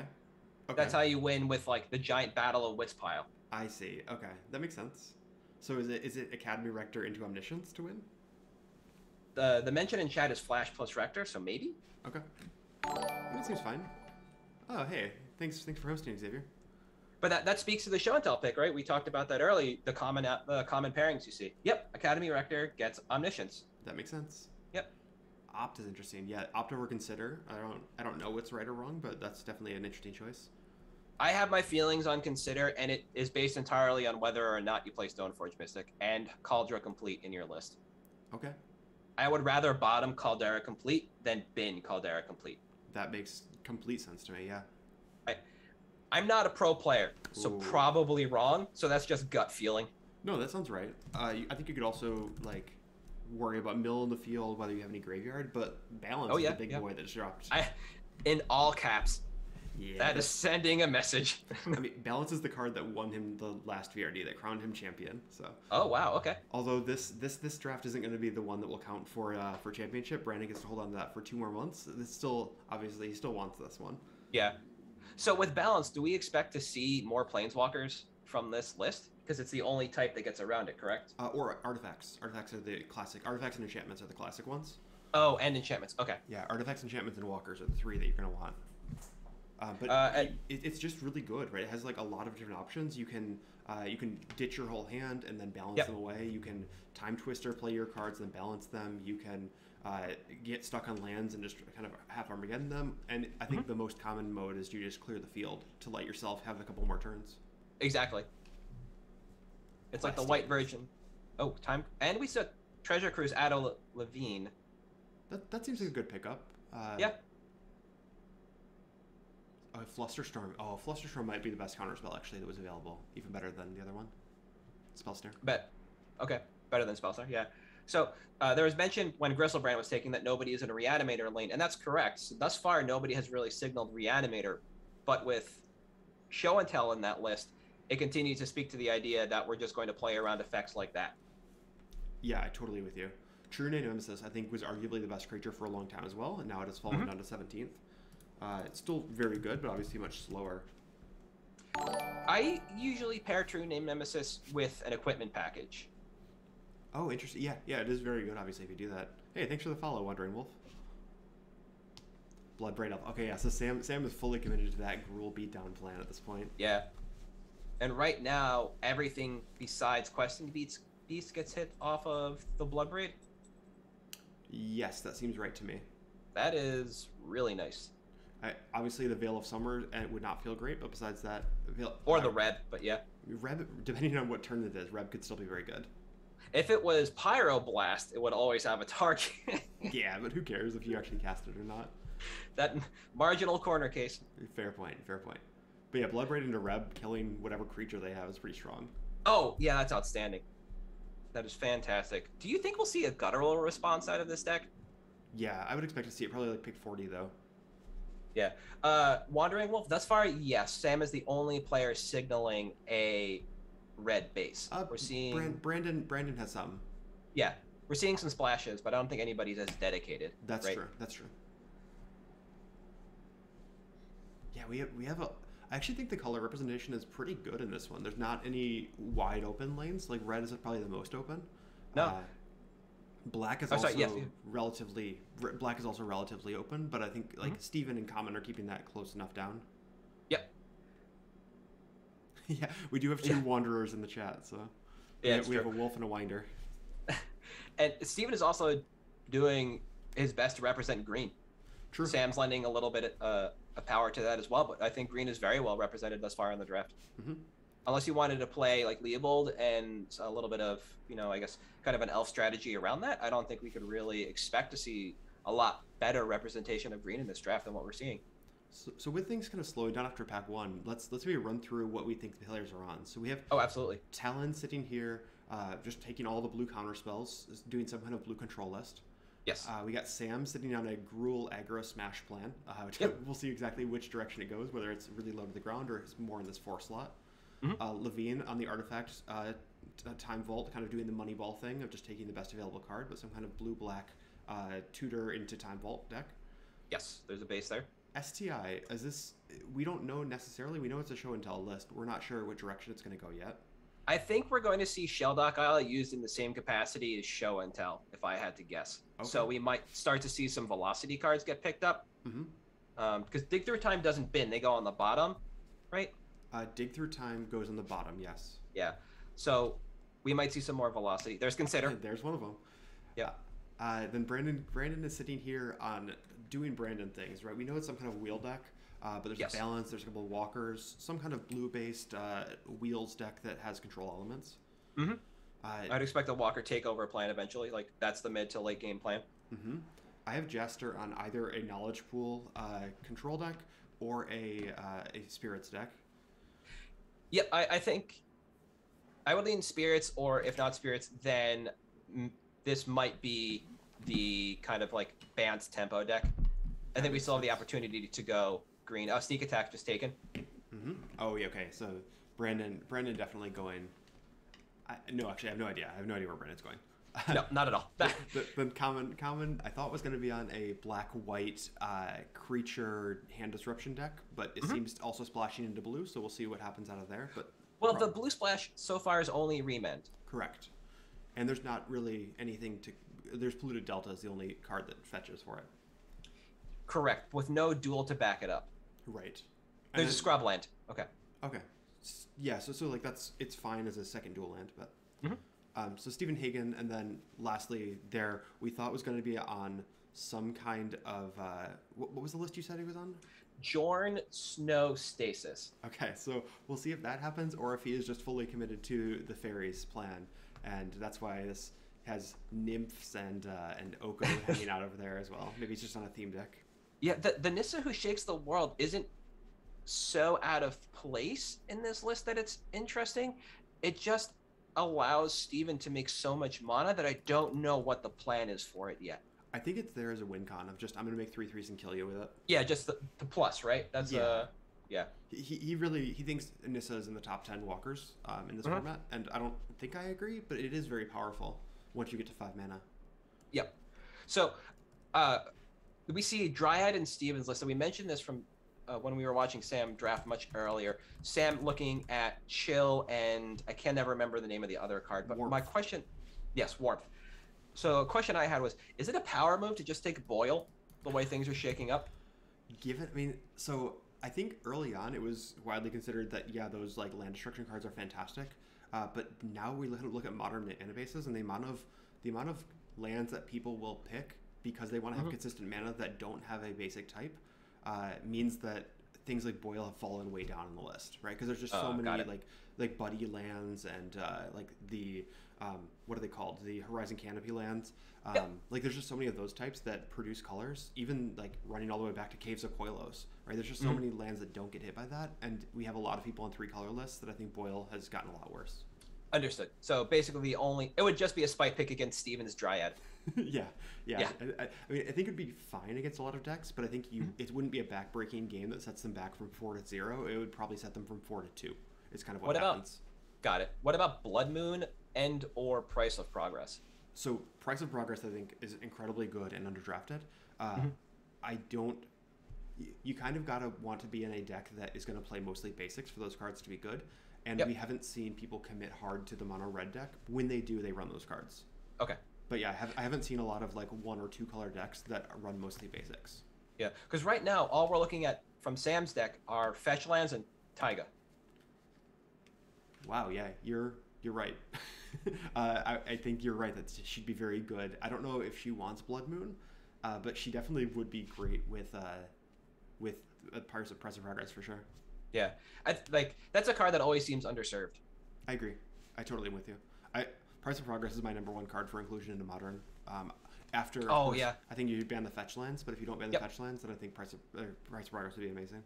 I think when we were talking about Modern Horizons 2 on the podcast, we were looking at cards that they could possibly be added to the format, and I think we danced around Days, and I'm kind of glad it didn't come into the format with the power level we saw come out of Modern Horizons 2, because this was all speculation before we really got into spoilers. I think Price of Progress and or Fire Blast were on my short list to add to Modern, because Burn was already kind of on its way out. It was a deck. It's still a pillar of the format. Wandering Wolf Games, a personal friend of mine and the cast, she will play Burn until she dies. And I think after talking with her and some other people, it seems like a very easy move into the format. But it also makes Jeskai, tempo, control, etc. a lot better when they can also be playing it with a Snapcaster Mage. So. Oh, Jaster taking Subtlety. This is a great pickup. And this, again, signals the kind of push towards a Spirit-style deck of instant speed blue creatures. What about Chain of Vapor? Does that really signal anything like the AFR Mage mechanic? Like where you can... Because it doesn't go off in the same way, because you need to actually have something to bounce each time, in the same, unlike Chain of Smog. Chain of Vapor, I think, is just like the best bounce spell. So like as opposed to Echoing Truth or something like that. Yes. So in general, Chain of Vapor goes into more combo decks that are trying to go off, but it might just be that this is a I am going to be able to protect my creature with Chain of Vapor, so I can bounce my thing and then bounce your thing, or it could be that it's just the best card and want to clear blockers. Yep, which makes sense. Like, I never really worry about the chain back of Vapor because it's such a resource intensive effect. So we see Lotus Petal, which is another nod to Tolarian Academy. I don't actually think you really need Lotus Petal for acceleration, and to Seed of the Synod to work with Tinker. So we might actually still be on a Tinker plan. Yeah, I think. Well, oh, you're saying for STI? Yeah, no, I think you're right. Yeah. I think it is, and I think that the taking it now is to stop Levine from taking it, because otherwise Levine would probably want to have the Seed of the Synod. I think STI is actually flanked by 2 players that would like artifact lands like this. True. I mean, even Hagen. Oh, okay. There we go. We get there. It is. This is actually so. Behind the scenes over the summer, when I was talking to you guys about coming down originally, Painter Servant is one of the decks I was actively working on, and I couldn't decide if I wanted to be Grixis for the tutors or Jeskai for the protection and Enlightened Tutor. So starting out with what's called a shortcake build in Legacy and extending into blue for Transmute. Okay. Or going Grixis and getting Transmute and Demonic. Yeah, the nice thing about Painter Grindstone is just it's so easy to slot into lists, and like every card fetches them. So like, is Levine also the one with Urza Saga? Yes, the Saga also finds one half of the combo. Right. Yep. So we Lotus Cobra into Pyroblast into Braid. Okay, so Talon is definitely pushing into red. Okay, is Morog the like 7-drop Minotaur that gives you another combat step? I know it is a Minotaur. I don't know what card it is. Fury of Akum. It's 6 mana. But is it the Landfall Minotaur? It is. Yeah, it's on screen now. Yeah. Wow. Okay, so with Fast Bomb, that's very good. Yep. We're definitely going to get there. So this is now the 3rd card we can't hit with Bloodbraid. I can't wait to see this go off.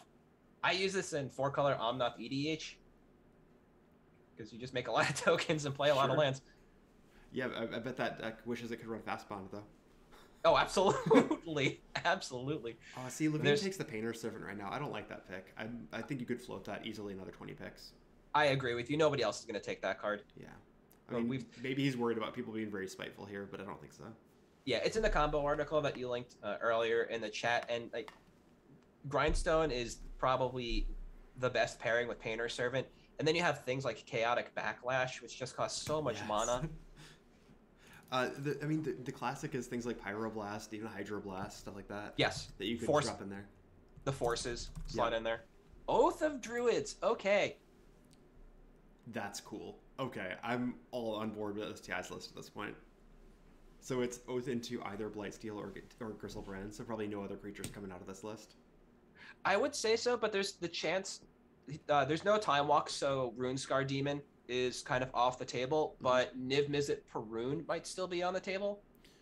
Yes. Also, Iona is incredibly strong in VRD. People tend to be on like one primary color plus a couple splashes. And the last one would be the one of the angels, either a Chroma or the what's the Esper angel that has all the abilities.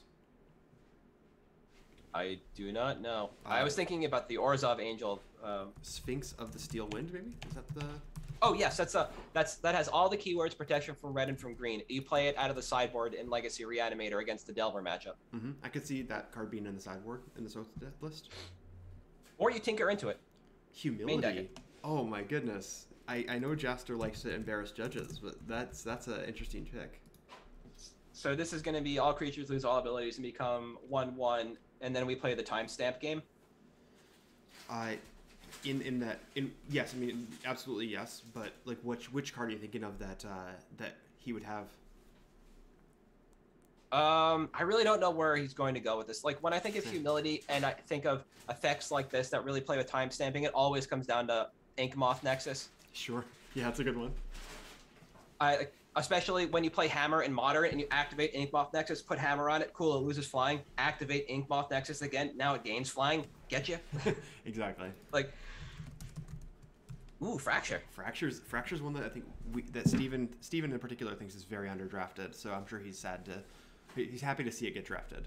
Yeah, I think Steven has obviously shown that he's going to be on Sultai, but I think if he were on Bant instead, this is a very good pick for either of these seats because you can see all the Planeswalkers before you in the draft.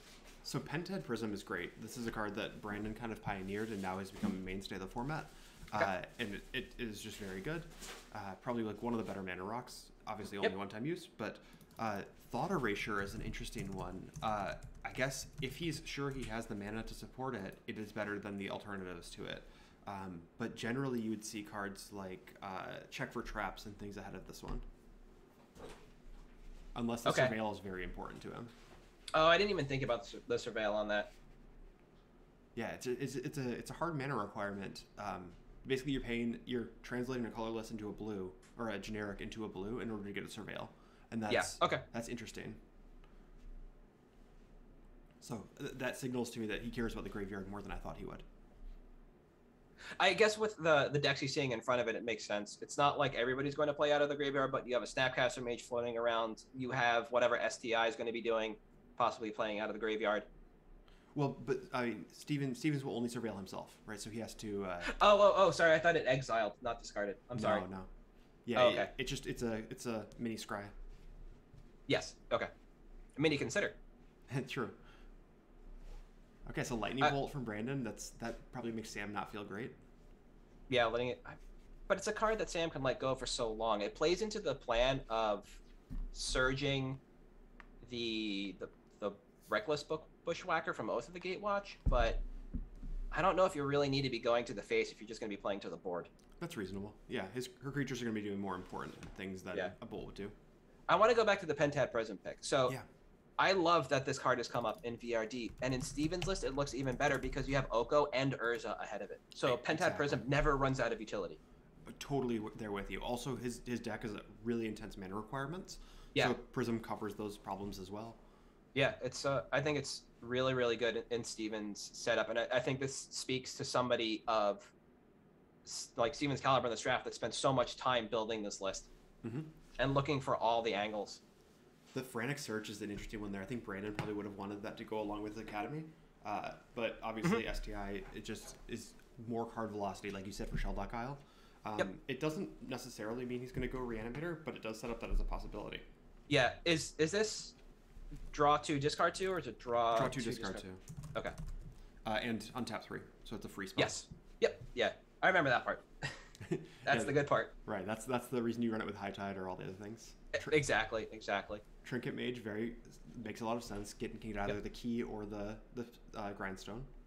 So there's Trinket Mage and Treasure Mage. Treasure Mage gets 6 or more. Is there a mage in between? Is it Trophy Mage? There's Trophy Mage gets 3, I believe it is. 3. Okay, and we have nothing that costs 3 yet in Levine's list. Yeah, Grim Monolith is 2 or 3?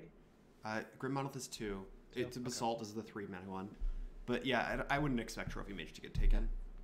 Destiny Spinner. That's a great card. Ooh boy. With the amount of blue decks that are floating around, of course, like always, it's going to be very important. Also, it costs 1 less off the Anarchomancer.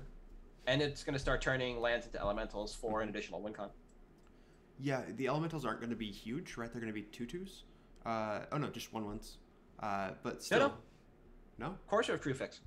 Okay, there it is. You were right the first time. Yep, 2. Fragmentize. Okay, so that's acting opposite to this plan. So. And Fast Bond. So we have 3 enchantments. Thank you. True. So Spellseeker. Spellseeker is going to be fetching, I don't know what yet, but cards. Is it Recall? Spellseeker, can it go that low? I thought it did. 2 or less. Okay, yeah, so it gets Recall. That's a good pickup. Flusterstorm for additional protection, and there's no color restriction on it, right? So you get Pyroblast, the Braid. Yeah, Spellseeker is great. It's a great Brainstorm. pickup. Yeah. Fragmentize, it can even pick up as well. I gotta look up Fragment. It's the disenchant, the good disenchant. Yep, the disenchant equivalent of Nature's Claim. Yep, exactly. Or the white equivalent. Collector Oof. Oh, that's a great card as well. Yeah. Is that early? No, I think that's probably late even. Okay. So It's, null rod effects are just incredibly strong. Yes, yeah. It just feels like because we have like Force of Vigor and some other really high power options in the format, Oof might be a little early, but nope, it's basically right on time. Yeah, my intuition was wrong. It's actually right on time. Yeah. Model and mixture. That's a good one. Wait, let's see when null rod gets taken. Null rod's usually around 20, so null rod was very early this draft, and that's what threw me off. Null rod was super early. GSE is still on the table. Yes, it is. And Force of Vigor should be coming around right about now. I think Collector Oof and Force are both... I think Collector Oof is better than Force, just in the dark. But yeah, I think they're both very good. I think they are extremely good, and... Did you see that high tide? Yes, I did. That makes a lot of sense with the Frantic Search now. This is so exciting. We can't let them cast Blue Eyes? Apparently not. Can they cast Charizard? So now, if Brandon's making the heads-up play, we'll see if he goes for the Time Spiral, if he even wants it. But if he wants the Time Spiral, he needs to take it now. Yeah, I don't think there's any way... Pot of Greed, nice Dark Magician. I don't think there's any way Time Spiral doesn't make it past STI on the next round. I agree with that. Hey, there's Charizard. Pretty soon somebody's going to take like a Frank Thomas rookie card. Oh my god. Great player, great ball player, terrible team. Yeah. I actually have a binder upstairs with a bunch of Frank Thomas cards that I think Jason's going to be getting from me today. I'm a huge... I grew up in New Jersey in the shadow of New York City. So you can either be a Yankees fan or a Mets fan, and a Yankees fan till I die, and I am a Don Mattingly fan. Nice. And the fact that they won a World Series the year after he retired hurts my soul. So disrespectful, yeah. Because he'll never make the Hall of Fame without that win. Correct, yep. All right. Emery Creeper of the Lock. Okay. This is very curious to me. I don't know what we're going to be doing with Emery in this list yet, aside from bringing back Esper Sentinel, because nobody ever kills Sensei's Divining Top. True. You can't. You literally cannot kill. She can flip it into the graveyard and get it that way. Walking Ballista as well. That could be good. Okay. Well, no, doesn't... Is it cast?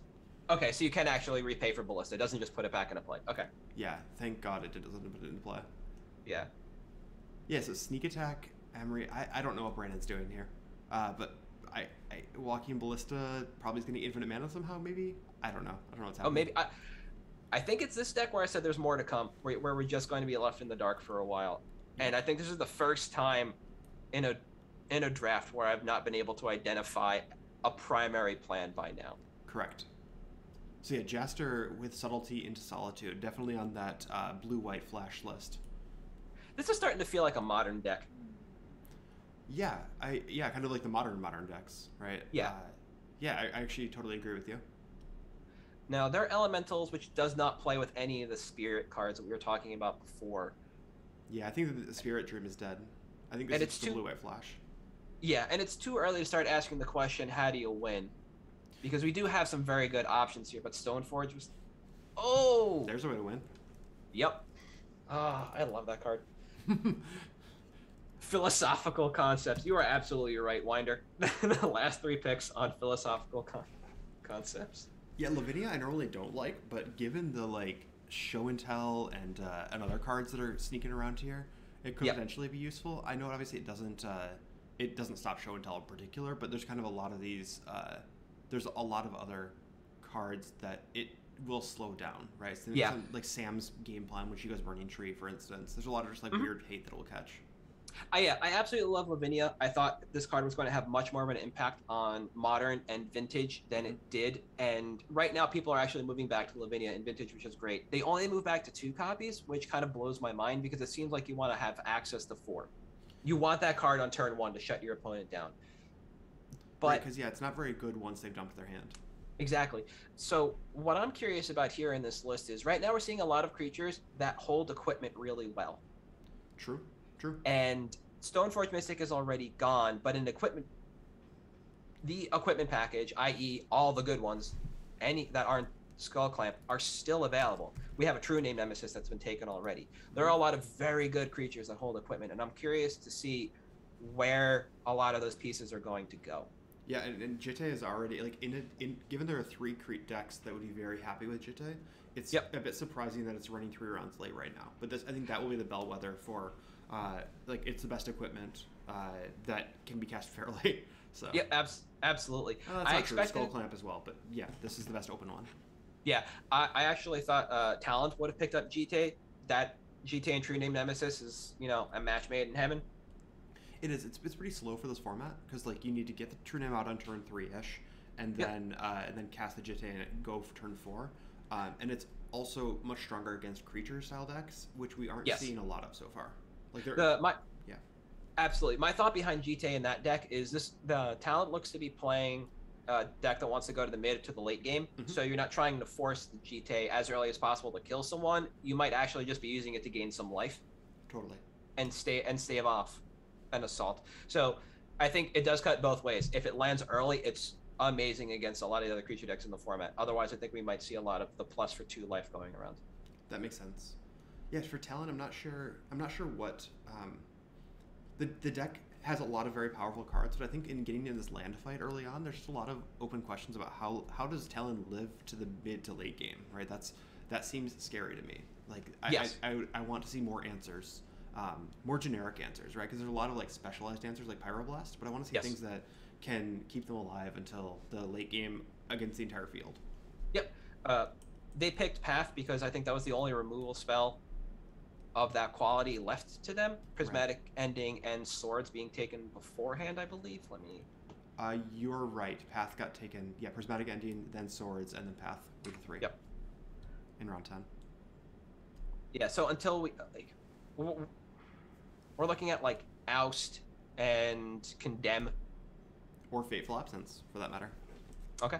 This is actually a card I am completely unfamiliar with. It's the Investigate one. Okay. It's a 2 mana exile a creature, or destroy a creature or walker. Oh, okay. It's from AFR, which is not AFR, Midnight Hunt, which is why I'm not that familiar with it. Mm-hmm. It's What's also the very hard blocks? to spell. Yes, apparently. Hero's Downfall is kind of the equivalent of this. No, the 2 mana 1, colorless and a black, destroy target creature or planeswalker with mana value 3 or less. Creature or planeswalker 3 or less. I'm thinking of Abrupt Decay, but I don't know if that's the one you're talking about. Eliminate. Eliminate. Okay. Winder coming in hot in chat. Nice. Yeah. Oh yeah, Eliminate's great. Okay. Cemetery. Is this the green? That's the green black mana producer. Is that right? No, I think it turns your lands into creatures. Wait, maybe it does both. I think I played this on my pre-release. It is really good if it's with the card I think it is. I do not know. Let's see. What is this card called? Cemetery Prowler. I've never seen this card in my life. We haven't done the review show for Crimson Vow yet, so we haven't talked about it. It is not the card I thought it is. Okay. Okay, 3 mana, Vigilance, 3/4. It does some graveyard hate, and it makes your creatures cost. Oh, makes everything cost less based on what it exiles. That's a really cool card. I'm very curious to see how this card is going to be used. Yeah. I mean, it's a mid-range card for sure. It's like, but that's a lot of text. This kind of feels like Questing Beast, and just that it has a bunch of stuff, and it might be good enough by adding up everything. Yep. I thought the Green Cemetery would probably be the most useful, or the second most useful one of the cycle. The Red Cemetery I thought would be the most useful one because it shocks whenever a player plays a spell that shares a type with it. Oh, we got Tide Hollow Scholar. Yep. Okay. We're back on it. The Mesmeric Fiend plan is live at this point. Yep. And there's the Geist of Saint Traff pick from Jaster, and there's a good comment from chat about this, which is just there are too many colored pips in this list to possibly take advantage of both Sol Ring and or Mana Crypt. Yeah, I think what probably happened is Karn got taken, and Karn was the game plan. If I had to guess about where Jaster's going, and then Jaster jumped back. I mean, Cody played the green-blue flash list in his first draft, and has really did good work with it. Yeah. Oh, Jar. Memory Jar. Jar's a good one with as another wheel. Yep. Cunning Wish. So we're going to the sideboard. This is the card that I tweeted about that I really hope somebody would draft. City of Traders from Levine. Ooh, nice. Okay. Has Ancient Tomb already been taken? I want to say yes. Yes, it's an STI's deck. It was their 9th pick. Yeah. Yeah, Levine's fighting a lot of people, but Yes. Agreed with Helen that everything's looking very good for him as well. Yeah. Yeah, Cunning Wish is a really cool card. I think it kind of, unlike some of the other, unlike Karn, which makes you draft really well, I think Cunning Wish kind of encourages you to draft more main deck cards than you should be running, but it's still very good. Yeah, it's your second copy of a lot of really good spells. Yeah. Punishing Fire. Okay, so we'll see Grove of the Burn Willows come from Sam at some point. Almost absolutely. Monastery Mentor from Talent, I think. And Young Pyro. Okay. So that's now we know what Talon's doing.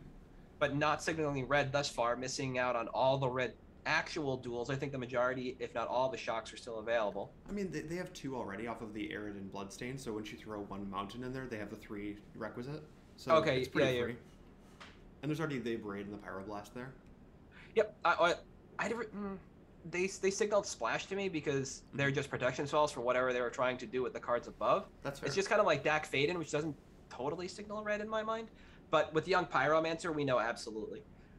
Yeah, I think Green Sensing is going to be a great pickup for Sam. I also don't, Steven would probably take it, but I don't know. There's not a lot of competition for it. Court of Bounty. What is this card? Oh, the courts are really neat. They make you the Monarch, first and foremost. And then they have an ability that increases if you are the Monarch. Wild. Okay. That's really strong. Yep. I mean, it costs 4 mana, so yes. This is not the kind of explosive 8-whack deck I expected to see out of her. No. But it's Gruul Smash. I think we're looking at an early game aggro deck that wants to be able to play a late game plan with Punishing Fire into Court of Bounty. That makes sense. Or here's another thing. We talked about Eureka up at the top, I believe, and how generally speaking, when you cast Eureka, you lose. Court of Bounty into Morag. True. That is very true. The thing. Well, it's the end of your upkeep, though, so you have to wait a full turn. Oh, yeah, absolutely. Well, the landfall, you don't have to. Oh, I see what you're saying. Wait, you're saying... Oh, because the second half of it, I'm with you now. Yes. Okay. Yeah, if you're the Monarch, you can put a creature into play, right? Yep, that's true. And you just get the landfall off of it. The courts are this really cool cycle of cards, and I love looking at them for the podcast in general, because for me, EDH value is a thing. The EDH is the format WotC seems to be designing for right now, and I think the courts are this really unique cycle from Commander Legends that got some really great design. The blue one specifically, you mill 10 if you're the Monarch. Wow. That's insane. That's a lot, yeah. Yeah. And I think this is a cycle that they might actually just continue to iterate on because it's this wonderfully crafted cycle for EDH. Yeah, absolutely. And if they want to push a Monarch, then yeah, it seems great. Yeah. So Levine took Swan Song and STI that tried to take Flusterstorm, yeah. And probably is now looking at a list of counter spells, trying to find the next best one. Because Flusterstorm's obviously taken in round 16 by Talon. Yeah. Miscalculations, fine, but not good here. Force Spike is probably I'm gonna keep terrible. standing for Spell Snare. Yep. If you're looking for a 1-mana, Dispute's already been taken, right? Yeah, it got taken in 14 by Hagen. Okay. Swan Song nope. is right about where it is. Oh, Thought Scour. Interesting. Yep. Nope dodge on the counter spell into Thought Scour. Thought Scour is one of those, I mean, probably good in STI's list. I don't know if STI will do the Mental Note, which is my personal favorite, Tech from Doomsday, which is the Thought Scour that's not misdirectable. I love Mental Note. I have it in my cube over Thought Scour. I think it's it's a card that people have to read every time, but it's a blast. DRC. Yeah, that's a good one. That seems way late. Malevolent Hermit. That's the Modern Horizons 2. I don't know. I'm gonna pull up Dragon's Rage Channeler because that card 7 out of 8 drafts. Okay. Okay, I do want to bring up something before I talk about DRC. So going back to Sam's pick, Wandering Winder mentions Fast Bond, which we have, Zern Orb, which we don't, Ramming Up Excavator, which we have, Grove of the Burn Willows, which looks like it's coming up, and Punishing Fire, which we have. We are a land sacrifice effect, and Grove of the Burn Willows away from going infinite. Yes. Yeah, I mean, she's already has she's one Zern Orb away from going infinite life, but yeah, infinite damage, sure, why not? Let's do that too. Dark Slick Shores off common, that's a great pickup. Wanting to stay close to the ground, being that Esper deck. Malevolent Hermit, I think, is actually very good. I didn't remember which card this was until I saw the picture. But yeah, this card Same. is strong. I thought it was the Black Hermit from Modern Horizons 2 that made squirrels. Yeah, I thought it was the green one that, like, did something deranged Skinner. Maybe that's what I was thinking. Oh, yeah. What's the backside of this card? It has Disturb. It becomes a 2/2 flyer that I think... I can't flip it right here, but... Does it become Spiketail Drake? Sack it to counter a spell again? That sounds right, but let me double check. Malevolent Hermit, backside is... No, non-creature spells you control can't be countered, and it's a 2/2 flyer. Okay. That's not bad. I think this is better overall than... what's the fairy that sacrifices to counter? With, not Undying. With Persist? Oh, yeah. Yeah, the 4-mana one. It's, Yeah. It always sounds like it's a legendary creature, but it's not. Glanalendra Archmage. Yes, there we go. Thank you. Thank you, Wandering Winder. Alright. Steven in on Ashiok Dream Renderer. Vault of Whispers.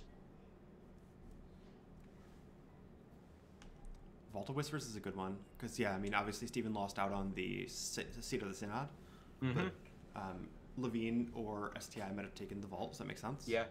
That Karn Scion of Urza minus just keeps looking better and better and better the longer Steven drafts cards. It's very, yeah. I've been, every draft, I think Karn moves up slightly in my ratings because I've never seen it be bad. And it's just, I think it's about as good as Jace in that 90% of the time you use it, you just draw a card. And that's basically what Jace does in most games, right? Like there's obviously a lot more utility out of Jace, but Karn being colorless means that you don't have to worry about a lot of the other issues with him. Oh, yeah, absolutely. Seacarm Coast completing the cycle there. That makes sense? Yep. Yeah, it speaks to what you said before, which is Darkslick basically signals that we're going to be playing more blue. When we saw Serum Visions, you brought that up, Negate into... Serum Visions into Negate. I wonder if we will get around to the Brain Maggot and Mesmeric Fiend portion. I think so. There's so much time. And taking the... like, maybe not, because Tidehollow Sculler is worse than both of those. But, I mean, it is bigger.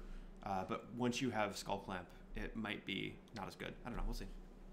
It's weird. I think the value, like, Skull Clamp value of drawing 2 cards is amazing, but when you clamp your Brain Maggot or Mesmeric Fiend and kill them to give the card back while you're drawing 2, it doesn't seem the most advantageous. Because they're both 1/1s, right? The 2 small ones are, yeah, they're both 1/1s. Yeah. But like you give them back, you take a card that you need to remove early and then give it back to them late. Yeah, you just hold it for later. Exactly. So you're like, okay, yeah, now you can have your ramp spell or something. Yeah. Doesn't matter. Is this a list you think we would see something like Vindicate in?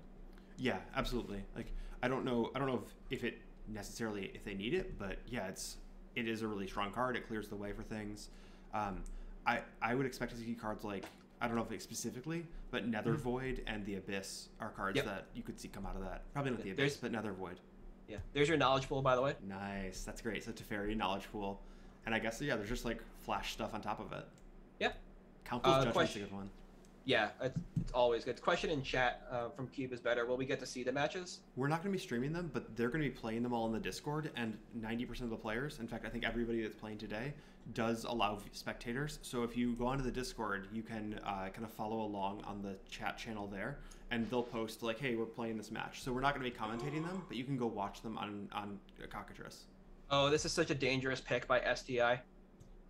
Wow, brain freeze. Okay, so I'll stand for Storm, 100%. Okay. Yes. And I have a 360 cube, super tightly curated. There are Eldrazi Titans in that thing, but no brain freeze. Man, it is. Oh man. You have the ability still to cast Grave Shot or fire off 10 drills at somebody. And I think Brain Freeze might be, unless there's a way to a ley line or is it Dothy Voidwalker? Dothy Voidwalker, ley line. Rest in peace. Rest in peace. That one surgical extraction. Like there are ways to answer it. Well, surgical extraction, they still get the shuffle. They do. They get the one-time effect. Yeah. But if you have enough Brain Freeze, it doesn't matter. Exactly. Yeah. Come on, 1,000-Year Storm. Curse of Opulence is an interesting one. Yeah, I was just thinking about that. Xenagos a Reveler. That's a good one. We got an extra A in there. All right, Curse of Opulence is red, and isn't it in standard right now? I have seen this card once. It's a Commander Legends card, so I don't think so. Oh, okay. So it gives you Ragavan. That's pretty cool. Yeah. So it's another way to kind of accelerate and keep going early. Yep, and it's going to power up the Destiny Spinner. Sure, that's true. Just small margins. I really like Xenagos as well. Usually you see this powering up something like Blightsteel Colossus. Like Sam's not going to go this big, but if you cast Tooth and Nail for Xenagos and Blightsteel, that's game. Or an Eldrazi. I am here virtually. Not there in person, and we weren't able to get video chat working this morning, so I'm just a disembodied voice.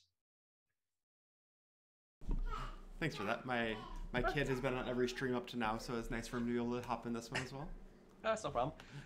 Mirage Mirror. Okay.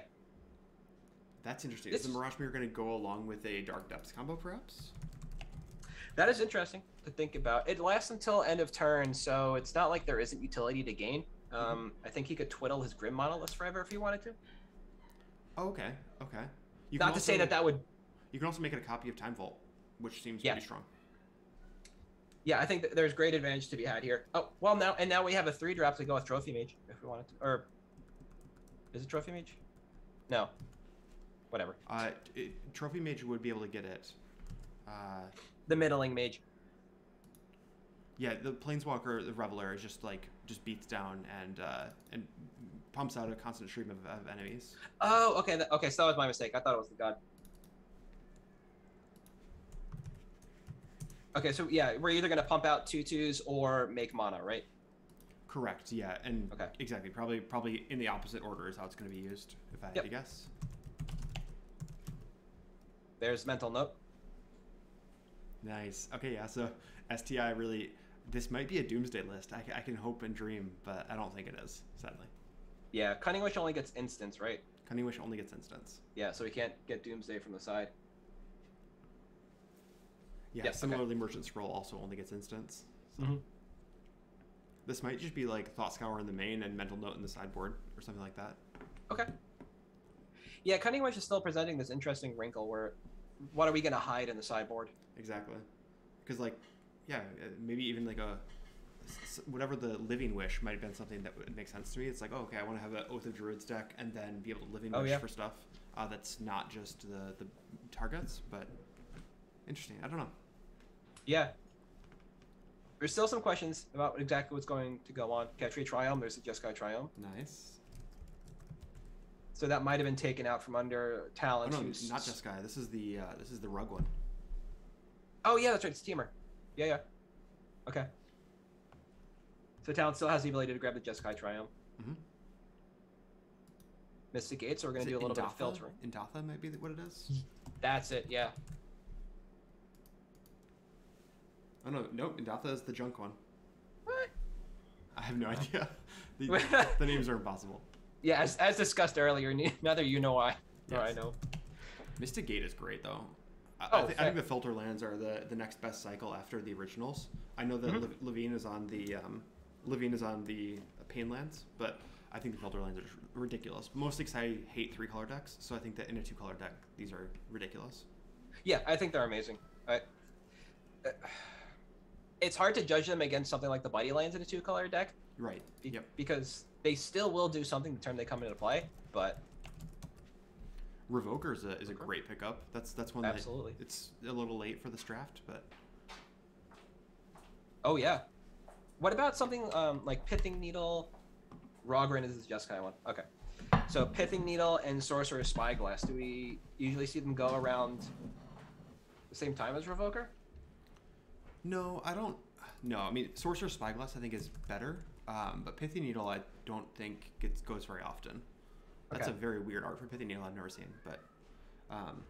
Oh, look at that! Midnight Hunt. Okay. Sorcerer's Spyglass is usually is far more common, just because you get the utility, and the 1 mana isn't as relevant. Oh, It's not as relevant.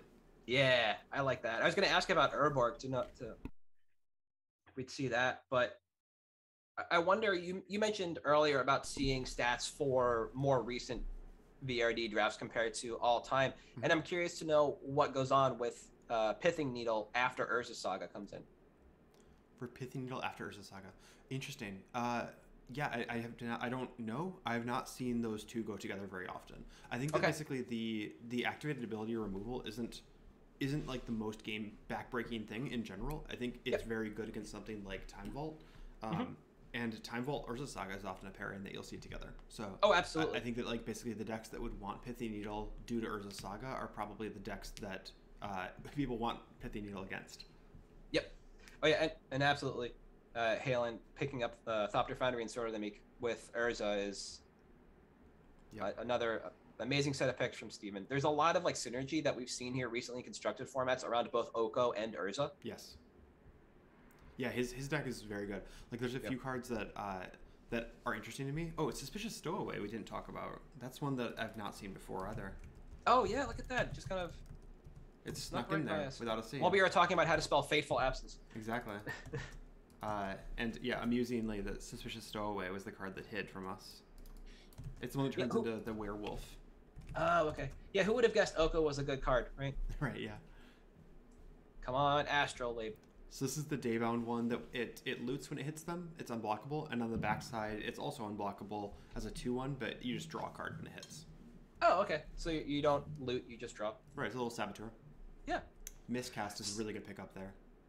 I also like Stony Silence. Yeah, Stony Silence is Stony Silence along with Revoker. I mean, both of those are going to be shutting down things. Stony Silence is just a straight up null rod, right? Yeah. Yeah, that's very good.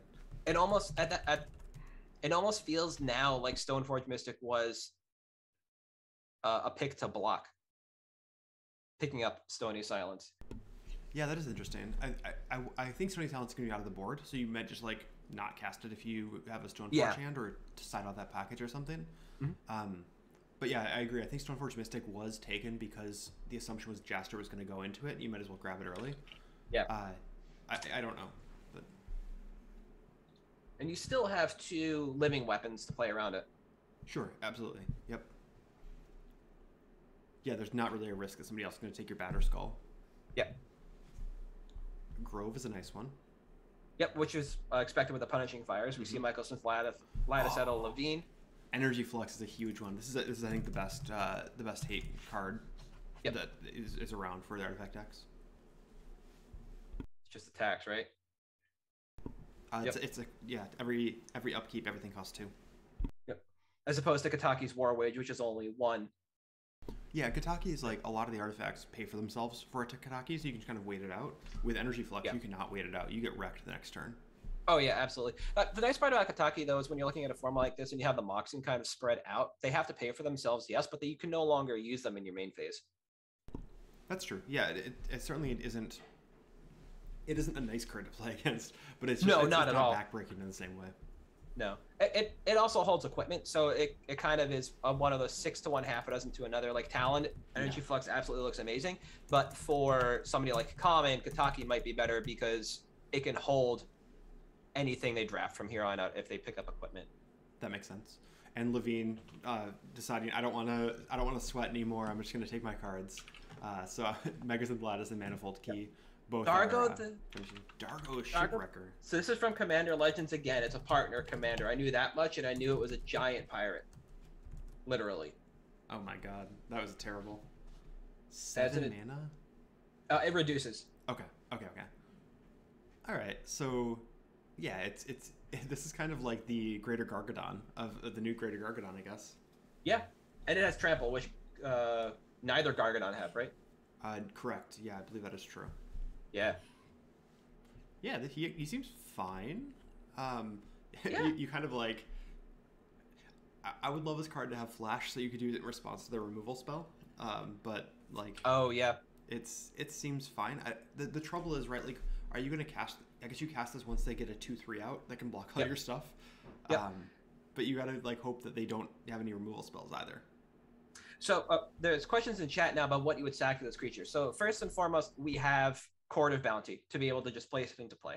After that, we have a lot of treasure makers between Ragavan, Curse of Opulence, and Dockside Extortionist. Yeah, that's wild. The fact that you can sacrifice you can just sacrifice the treasures for 2 is great. Yep. Now, Dockside Extortionist only looks at your opponent, so the fact that we're picking up additional enchantments along the way is kind of a non-bow for that. But the fact that you're still playing in a field that is littered with artifacts makes Extortionist pretty good. Yeah, absolutely. I don't know how many tokens it's going to make on average. I would guess probably like 2, maybe. That's exactly what I thought. I think 1 or 2 is like 2 is what you hope for, and 1 is probably what you get a fair amount of the time. But and the other nice thing is you can sacrifice creatures to this too. So I talked about this earlier with Leovold and playing a small elf shell. Like some of these creatures are going to get outclassed in time, and sacrificing them to cast this is not a bad option overall anyway. Mm-hmm. I'm going to share this link in chat.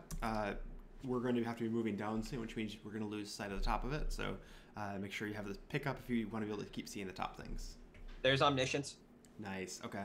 So yeah, that means that Academy Rector is almost assuredly coming. Yes. Yeah. And that speaks to the Flash Rector combo exactly that was mentioned earlier. Yep. Yeah, it's gonna be very exciting. Flash is a card that I feel like we could write like many articles about in this format, but it's one that has generally not performed as well as it should.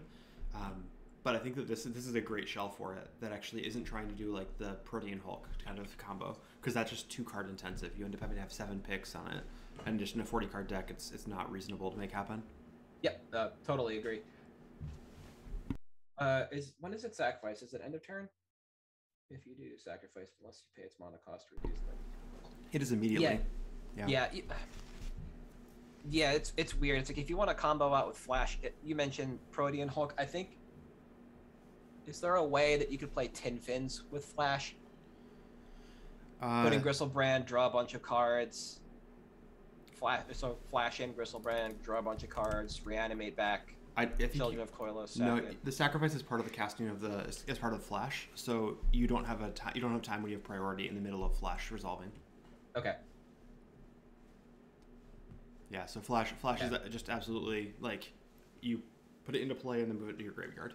And then immediately, yeah. Yep. It's not like Evoke. Yes, exactly. Okay. Lion's Eye Diamond, that's a late one. Yeah. Let's see, Lion's Eye Diamond usually around 15 instead of 27. All right, I made a call that we would see Time Spiral go. And we have not seen it pick. Yeah, I thought in round 22 right there, that felt like the moment. Yep. Catilda is a fun pickup too. What is this card? What are those? So this has been drafted 1 time. It's only been available for 2. Okay. But it is a 3 mana. It went in Enchantress last time, so I don't think it's going to be as good in this deck. But this might signal that we're moving back towards spirits. Oh yeah. You were wondering about that, where you would end up. Mm-hmm. And then the backside of her, she turns into an aura that gives her abilities to another creature. Yes. That's why I was curious about the other card with Disturb, because my familiarity with Disturb is that it just passes the keywords over and sometimes the activated ability. Urzov Usurper. Kea. Urzov Usurper. This is not the 3 mana one, is it? It is. Okay, so this is the one that exiles 1 costs? Yes. Yeah, I thought if this would have been Steven that had taken it, I would have expected it to be Kaya Geist Hunter, the new one. This kind of speaks to what I mentioned before, which is Vindicate in the list. I think this is just a better Vindicate. Yeah, and Graveyard Hate. I mean, I think the Graveyard... If I were taking this, it would be like, hope to pick up something that costs 1 or less, and then use it mostly for Graveyard Hate. Yeah. Comball is a great one. Oh, man. Oh, it's fantastic. So Steven picks up the Sultai Triome and Overgrown Tomb to base... Like, I can't imagine Steven is wanting for much more in regards to his mana base. It just looks fantastic. Yeah, and he's one of those people that I think he probably shouldn't get in as many land fights early on as he does, because he has such a good depth of like a read on when to pick up the lands later. I think that he can basically like, he's one of the players that some people don't necessarily know all the cards and don't know when they should take them and things like that. For Yep. him, he's like, okay, yeah, it's round 28. I'm going to pick up the lands I need to fill out my deck. Like, he doesn't need to be sending picks 5 and 6 doing that. But Yeah. I don't know. He's played in a lot more of these than I have. So yeah, this is me insulting him and complimenting him at the same time. I think it also speaks to the fact that our Wheels player is not playing Leovold, so there's True. no competition for a lot of the green-black or blue-black or Sultai lands in general outside of Levine. I hope that Steven does play Leovold at some point here. It seems like it'd be very strong in this list. Absolutely, yeah. But if he sees no other competition for the card, Right. he can again push it down, which is the brilliant point that you made. Strict Proctor. Interesting. This is a new one, I believe. Or Yeah, are this- we just drafting standard now? I guess so. So okay, so it's a. This can't be the best version of this effect, right? There's a 3-mana bird. There's And there's Torpor Orb itself. Torpor Orb. But this carries equipment. Yes. I don't know. It is a spirit as well, so I think we actually were right originally that this is a spirits deck. And just Oh, that was happens your to be call. one of the I thought things. we might have expanded into Bant. Yeah, fair. But no, But- I think this is a spirits deck. The Catilda Yeah. has me like pretty sold that this is a spirits at Yeah. this point. I think Catilda into Strict Proctor does though speak to what I was saying, which is that something like Energy Flux is so much better for talent, where Kataki War's Wage is so much better for this deck because it carries equipment. 100% with you there. Yeah. Harsh Mentor is a great one. That Yeah. obviously makes the Time Vault player cringe a little bit when it happens. Yep, and a much better pick for this deck than somebody like Sam, because Sam's looking to end the game in a turn or two, and Harsh Mentor just bleeds you dry. Mm-hmm. Arcane Denial is a card that's like a mainstay of VRDs, and people really love it. Is this the counterspell Slow Trip? Yes. Yeah, Okay. it's the one that if you counter your own spell, you can Ancestral Recall, or if you counter their spell, they get to draw 2. Mhm. It's fine. I think things like Delay, and whatever the new one is, the one that you can, it's the Replicate one, that one's also very strong. Okay. Something I was thinking about earlier, and I still can't bring up the name. The X spell from Aether Revolt that destroys artifacts. It's like X on a red. This is the new Meltdown, right? Yeah, essentially. Like, if you look at Vintage List, they're playing Biforce. That's Yes. it. Like, Vintage Lists were playing a Braid, and then they swapped out Biforce when they realized that it was just as good, if not better, and got around some counter spells. Oh, there's Magus of the Moon. Ooh, okay, that makes sense. I mean, I think that is better than Blood Moon in her list. Absolutely. We talked about Blood Moon so early in the draft that we didn't really see this kind of creature package come together. I think it's a much better play. Yep. So something like Biforce, is that better than, or used more, actually, I won't say better than, is it something that can be played in a VRD format like this? Yeah, absolutely. Biforce, I think, often gets drafted right about half the time. The card that I think should get drafted more is Meltdown. That I think is usually going to be better than Biforce. But it really depends kind of on what you're playing against. If there's a robots player, Meltdown is obviously much stronger. If there is if you're playing against a bunch of giant artifacts that are sneaking into play, then Biforce is better. Yeah. So we see Condemn out of Talent, which is something we talked about earlier on when we were talking about like ways to kind of protect and play this Spellslinger style game with Monastery Mentoring Young Pyromancer. Delver is still available, yes. Delver is probably going to be available through the entire draft, and then after the draft too. Yeah, yeah, exactly. We see SDT and Brainstorm in 2 different Ponder, Preordain, in 4 different decks, I believe. There's no way that Talent is going to be able to reliably control the top of their library in such a fashion. Agreed, yeah. Clove, this is a good pickup. Jaster just put Suspend in there. That's a little early, given that Levine and STI and even Brandon could easily take Suspend. Hopefully he doesn't get punished for revealing that info. Probably hit enter by accident. I didn't even see that. Yeah, he typed it in and hit enter. I think he was trying to type it as like a preloaded, not actually hit enter yet. Oh yeah, just leave it there. So what? This one's going a little off the wall. What about Subterranean Tremors? Ooh, I don't think that's been may have been taken once. Okay. I think it's far worse though. It has It's fine. definitely taken. Yeah, it's much worse than Price of Progress for Sam. It's Because just it doesn't end the game. costing 5 mana for a Shatterstorm is a lot. Yeah. But yeah, if you want an Earthquake, it's probably better than Earthquake. Okay.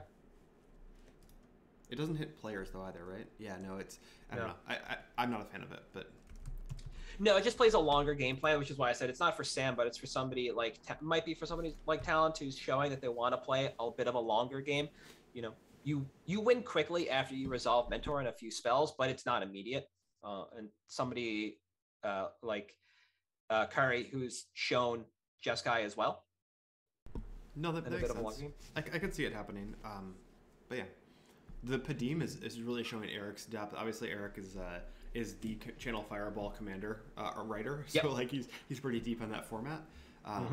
But yeah, pulling out a Padim to make sure the Time Vault doesn't get disrupted is a pretty good call. Yeah, that's great. And then Cryptic, just good artifact or good counterspell, of course. Yep. Is it Mystic Sanctuary, the Throne of Eldraine land? Yes, the blue one that tutors back to the top of the library. Yep. Is that too slow for? No, it's fantastic. Format oftentimes? Okay. The difficulty is not so much about the speed, but more about whether you can get the 3 islands. Okay. Because a lot of these decks are running a lot of buddy lands and things that don't have the island subtype. So it usually gets taken around here or a little earlier, but I think it has not been as consistent as people would like it to be. Yes. I think you basically have to be in a 2-color deck that leans hard blue or mono blue. Yeah, and I mean, we are leaning hard blue because we need to cast Show until ASAP. We're looking at Shelldock Isle, right? There's a lot of blue in this list. I think Oath of Druids might get cast out. But to your point, when it comes to non-basics that have the island subtype, we have Seed of the Synod, which blocks, right? Then we have Breeding Pool, which is on point. Ancient Tomb, Shelldock Isle, no go. So I think it'd be good. We're gonna miss it here. I wouldn't be surprised if Mystic Sanctuary makes it, right? Because you can still have 10 islands pretty easily. Yeah, and GT gets taken, from neither of the players we thought. No, I mean, correct. Seed does not have the island subtype, so Seed is a block on Mystic Sanctuary, is what I meant. Counterspell is the one that we don't always see. That's a pretty cool one. Yeah, just blue-black. Yep, that's a negate that drains for 2 or hits for 2. So So if we look at Carrie's list, what can carry that GT besides DRC and Harsh Mentor? Is that it right now? Emery can and do Walking it. Ballista. DRC, you already mentioned that. Emrakul, I guess technically. Esper Hello, Sentinel. fellow ninjas. Yeah. Esper Sentinel and Hellbreacher are both very good with it too. Ooh, Lear. We got Assassin's Trophy and Lear from Steven. Man, I love watching Steven's picks. I just want to get to Steven's picks faster. Disciple of the Drowned? Is that what it's called? Okay, yeah, this is the card that's dominating Standard right now. Yes. Okay. I mean, look, this is a damned if you do, damned if you don't kind of situation. Oh, I think it's a good card. I like it. Arlen's Epiphany is running roughshod over Standard. Fair point. I run both of those cards in the same list. And that's why. Yep. So I was thinking about this when I was looking at Carrie's list, right? We just picked up GTA. We talked about the creatures that could carry it. One of them is Walking Ballista. And this list I don't want to say it's unfocused. It's not all over the place either. But if we're going to pick up some equipment like this, I wonder if we'll see something like Basilisk Collar to work with Walking Ballista and Emery. That'd be cool. I don't anticipate it, but that would be really neat. Oh, there's Cauldron Complete. The living weapon package is starting. Yeah, I guess losing the GTA probably woke him up a little bit. Yep. Selfless Spirit. That's the protection spirit that you were talking about earlier, so we're still very much on that plan. Yep, we're gonna stop the wraths. Yep. I wonder if we'll get Supreme Phantom. That's the Lord. That's the one I was thinking of earlier. Yeah. I think I imagine we will. I think at this point, Jester has 15 picks left. It's just gonna be a spirits town. Yep. I'm curious if Jasper's gonna go with just a traditional I'm trying to think of the right way to phrase this because there's 2 very distinct spirit decks that were in Modern. There was the one that ran a bit of Eldrazi and that was Bant, and then then there just became the actual spirit deck after we got Supreme Phantom. And I'm kind of curious which way this list shakes out. Yeah, I mean, because if I remember correctly, the second version of that ran less disruption. It was just more an aggro deck, almost more like a Merfolk style. Yep. And it seems like this deck still has some of that, but you're right. It's mostly kind of swords, days, and there's a couple others up there like Mana Leak. Yeah. You don't have the density of spell quellers to kind of be the real depth that that deck had. Yeah, and the nice part about the Eldrazi thing was it ran Sky Spawner, which is a little bit of ramp in the colors still. You don't have to branch out to green, which that version of the deck did. You can kind of stay compact, and although it's a creature that's outside of your type line, for, what is it, Catilda? it still works really well in this deck. Yeah, it doesn't get protected by rattle chains. It wouldn't. I guess it wouldn't surprise me, but I don't think it's going to happen. Okay.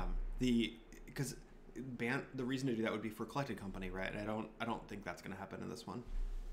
Oh yeah, it just helps a little bit with the little bit of ramp that comes off the Scion, right? Mm-hmm. That's what Sky Spawner make. That's what those little. That makes sense. Yeah. Tokens. That's the only reason I would consider that card. This is a card I did not anticipate seeing today. Feed the Swarm. Yeah. Destroy target creature enchantment opponent. Oh yeah, is it the new Doomblade? I guess.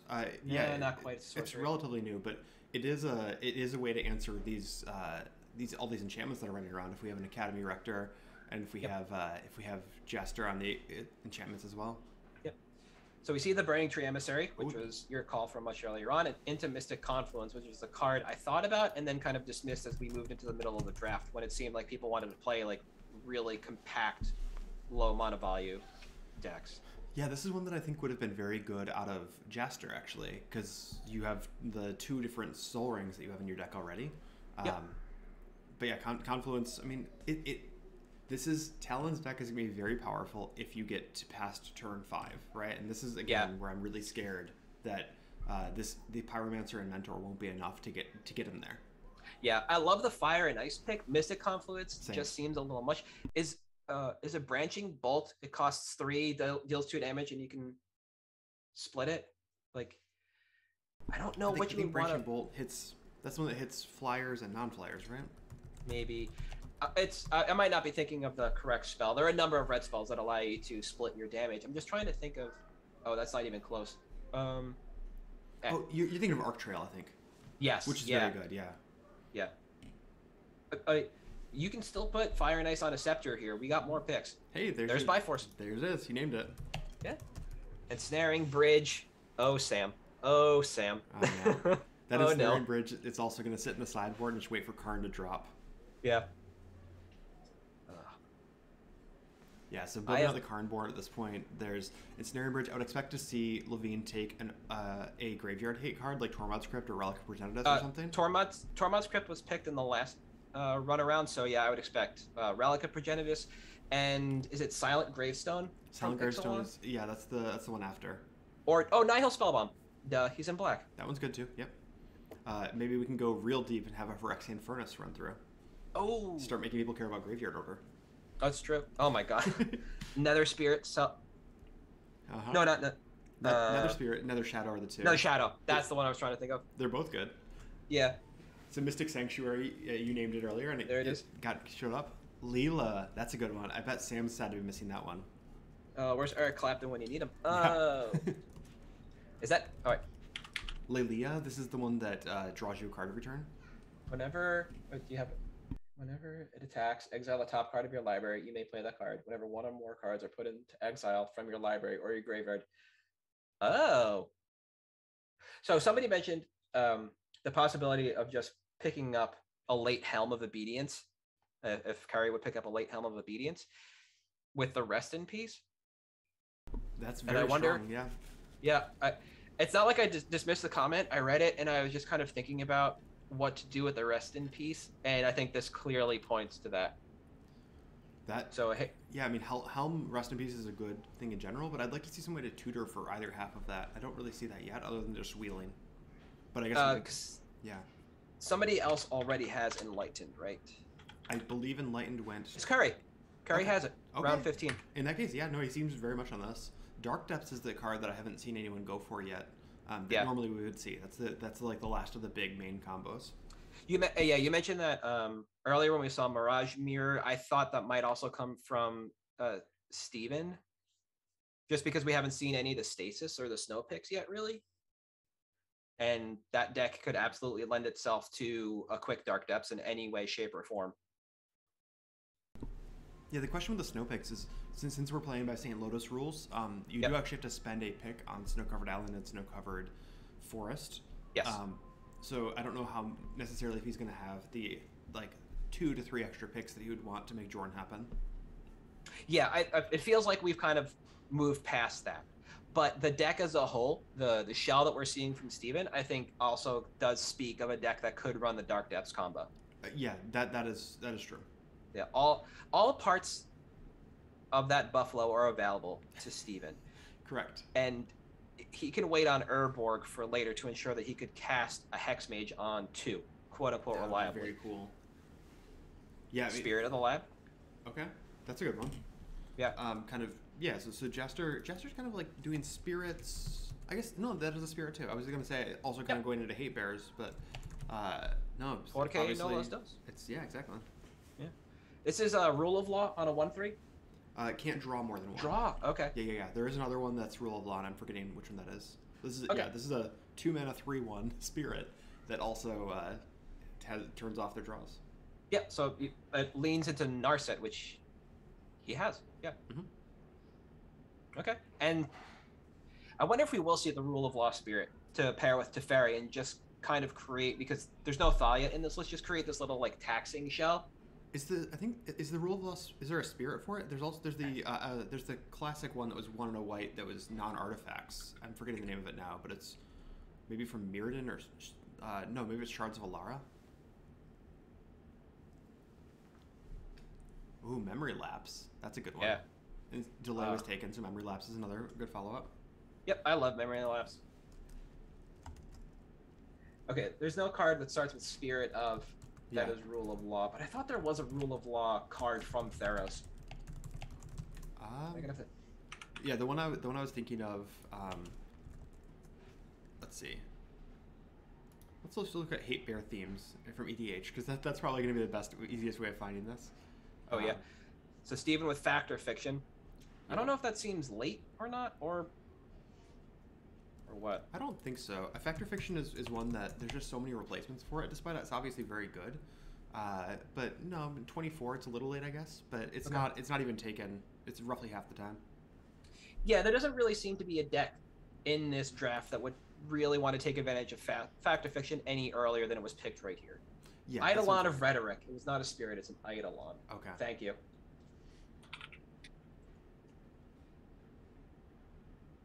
It is a spirit. It's a 1/4, and it costs 3, 2 and a white. Each player can't cast more than 1 spell a turn. Okay.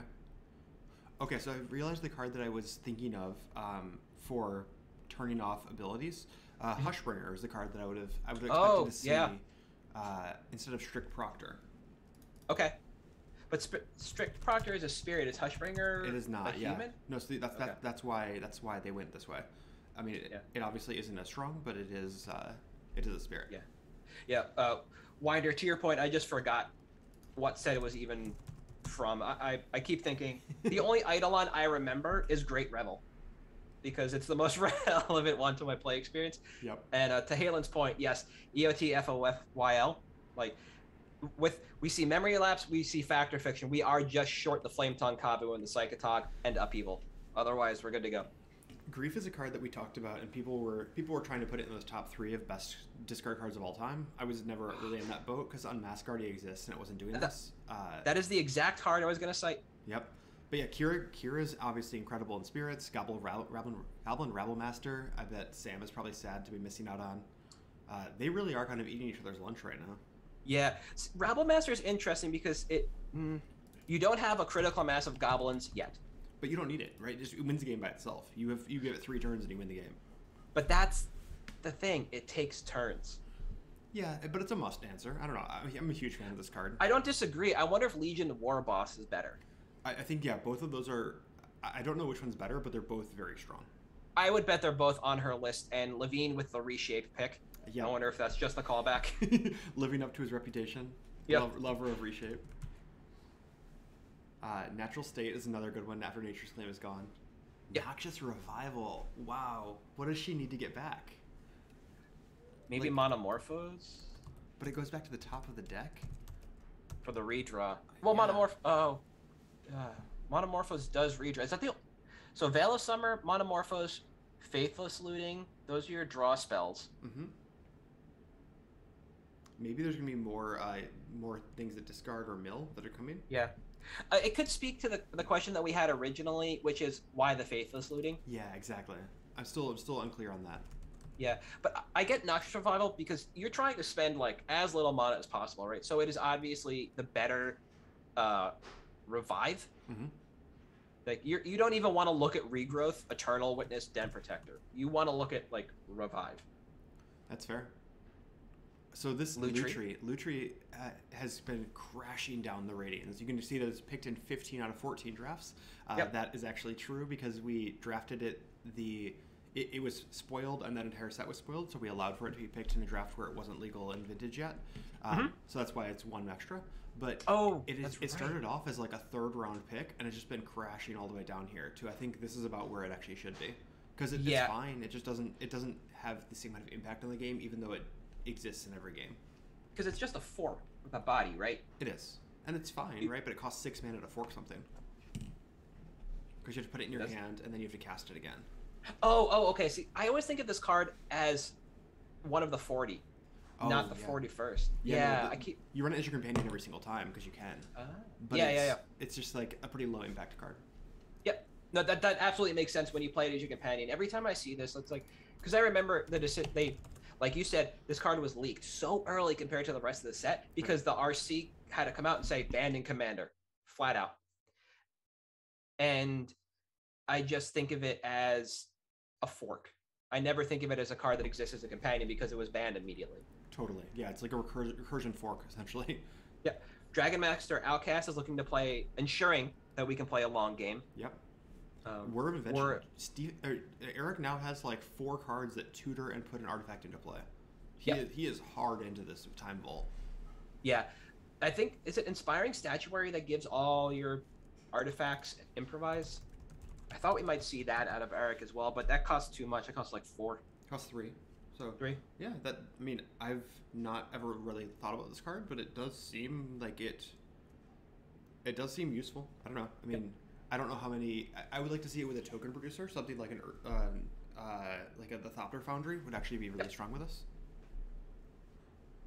Yep. Yes. But it's like. So it gives Inspiring Statuary something to do, right? So Inspiring Statuary turns it into an artifact land essentially, and it does allow you to toggle your mono artifacts. Right? Yeah, that's true. You can improvise with them. Yeah. Yeah, I was just trying to think because I can never remember mono versus poly. Which ones? Yeah, mono are ones that tap. Poly are ones that don't need to tap. Okay. Because mono you can use once, and poly you can use many times. Yep. So Cyclonic Rift is another one. This is one that I like to go on little rants about. You never get to actually use the big ability, so I prefer something like Echoing Truth just to deal with tokens. But these cards are all fine, right? After Brazen Borrower's gone, Cyclonic Rift is probably third best after Brazen Borrower and the Chain. Yep. Robber of the Rich gets taken. Steven loves to talk about how good this card is, and then it gets taken like a third of the time. Nope, not even. Like 1/10 of the time. Yeah. So Wandering Winder, you mentioned Life of the Loam from Sam. That is something we mentioned very early on after we saw the Faithless looting. Was if you're going to be looting and you're going to have Fast Bomb, does it make sense to also play Life from the Loam? And we've been kind of waiting for that pick from Sam from round 8. Mm-hmm. I like Rob of the Rich. It looks like it should do so much, and I think I want to stress the word or words looks like. Yeah, I do think it does. It is a fine card, but there's very few decks that actually want it. We do happen to have 2 decks at the table right now that probably want it. Because Robber of the Rich would be very strong. Again, getting cast for 1 less, and just getting cast in turn 2 and beating down. Yeah, absolutely. I kind of wonder, looking at Curry's list, if there was this idea of actually playing Shortcake. And now we're kind of taking a left-hand turn away from it because Levine's picked up the Grindstone. And... So, Winder, to get into Alpha Theory... a card like Mox Emerald is a mono artifact because you have to tap it to use it. Continuous artifacts are cards like Howling Mine that have an effect as long as they're untapped. And poly artifacts are cards that don't have the tap symbol but do have an activated ability. I'm trying to think of any of them right now, but basically anything that has like a pay 2 mana, do a thing. Like the Charms. Ashnod's Altar. Ashnod's Altar is one. The original Charms, like the Throne of Bone, would be another one. those would be poly artifacts. But Yeah. I could easily be wrong about any of this. I'm not going to pretend to be Steve Menendian here. Yeah. All you have to remember is that when you toggle your static and winter orbs, you can untap your own stuff. Yes. that's really it. Captain is a great one. And Howling Mine. Howling Mine's the other one that you can toggle. So that's the Spirit Lord from... It's the Hexproof Lord, yeah. Yeah. And I need to remember how to spell it now. Drog Skull, maybe with an O? Yes. Yes. Drogsko. There we go. Yeah, so never been drafted, but is very strong. Yep. Yeah, Steven has Winter Orb, but I was more thinking about Levine taking Inspiring Statuary and giving his artifacts the ability to toggle for mana. Inspiring Statuary doesn't really fit into Steven's plan. Okay, sorry, Ninth Seed was having some issues there, but fine. we're back now. Carpet of Flowers is a great pickup. I really like that one. It plays against almost every other deck. Yes. Sigrid Puppet Stitcher is interesting. I don't even know what that is. Neither do I. I've heard the name. Wait. No, it's not the one I'm thinking of. Puppet Stitcher? Oh, this must be a flip card. Yes, Puppet Stitcher and Puppet Factory. Okay, it's the one that pumps out tokens and then turns them all into 3/3s. Oh, okay. So yeah, pumps out a bunch of decayed zombies that are terrible on their own, but then when it flips over, when you have 3 of them, they all become... It gives humility to all tokens you control and makes them 3/3s. Okay, so this looks like how Steven's going to close out the game. Seems like a good one. And then Chandra Acolyte. We got the Supreme Phantom that you called about earlier. The Sig River Cutthroat's actually really interesting to me. You got to deal 3 damage. And it's only a 1/3. It doesn't power itself. I like that card when paired with Lightning Bolt and a little more of a passive way to deal damage to your opponent. But it does refill. Yeah, I think if you have other creatures that you're beating down with as well, so like, I guess when we anticipate things like Bloodghast attacking alongside her, she's very good. Yep. But him, I don't know what Sig is. Sig's whatever a it is. Fish little guy. Yep. I just don't know how well it will play out in the draft as we've seen, because almost everybody has a creature suite. And the removal suite here that we're seeing is based almost entirely on discard and a little bit of stack control with negate. True.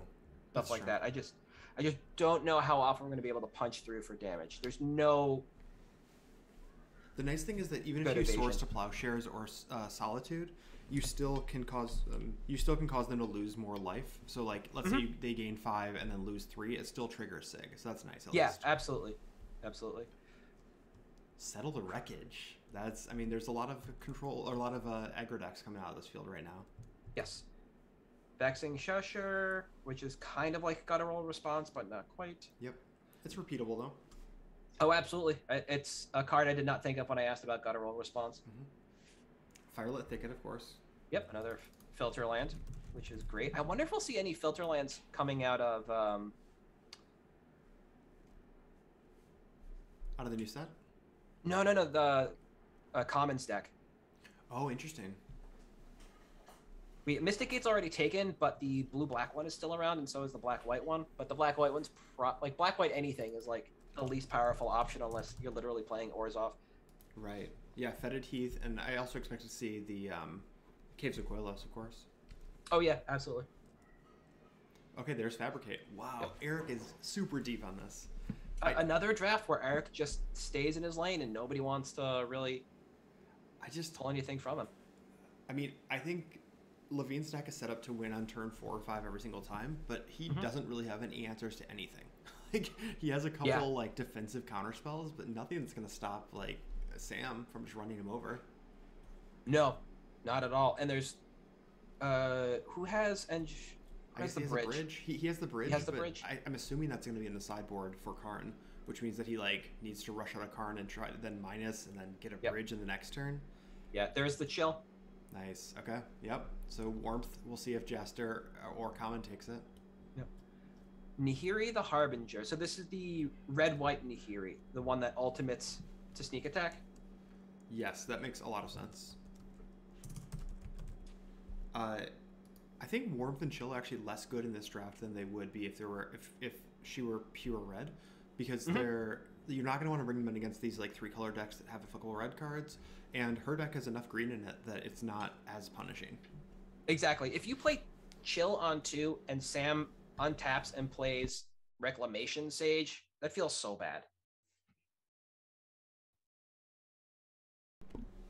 So we're looking at Jaster, who has the ability to continue on with this creature suite. I think Jaster set up pretty well to just creature out until the end. Just keep shaping the list. I don't actually have a list up tracking the number of like main deck cards, but I think Jaster might need to pivot back into more sideboard cards. But I don't know, just based on the few number of lands that he's taken. Okay, I was thinking there might be an equipment pickup. We've still only seen Mausoleum Wanderer. Okay, is that the Force Spike? That's the Force Spike one, I believe. Yep. Or it's Force Spike for the number of for its power or something. Okay. Okay, I cannot spell Mausoleum Wanderer, so we're gonna give it a shot. Fine. I think there's opportunity for a piece of equipment or two in this list. I think I might really enjoy Sword of Fire and Ice for the draw aspect. That would be strong, yeah. I mean, also Sword of Green and Blue is ridiculous. Body of Mind, yeah. Body of Mind in a 40-card deck. Yeah, I feel like Body of Mind in drafts like this kind of has the same social construct that Armageddon and EDH does. No way. This format's about winning. I think the only reason people don't play it is because it's so easy to disrupt, right? If they just like bounce it in response to the equip, you just get so far behind. But people would. I don't think there are social constructs in this format. Okay, that's fair. Like, I think people. It's actually kind of beautiful, right? Like you would think that, oh yeah, people don't draft red because it's not fun, kind of like what happens in Cube, and that just isn't true here. People try it and then they struggle because there's so many good hate cards for it, because because you have full visibility to everything and everything's available.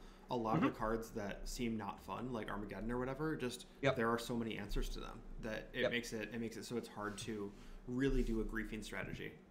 Oh my god, Steven did it. Yep, here he comes. Snow-covered forest gets a pick. Okay, we didn't miss Stasis, right? No, not yet. I don't think he is. No one else is gonna take it. No, I just wanted to make sure because we talked about this earlier on. I don't know how many snow-covered basics he plans to pick up. I would guess forest and island. Okay.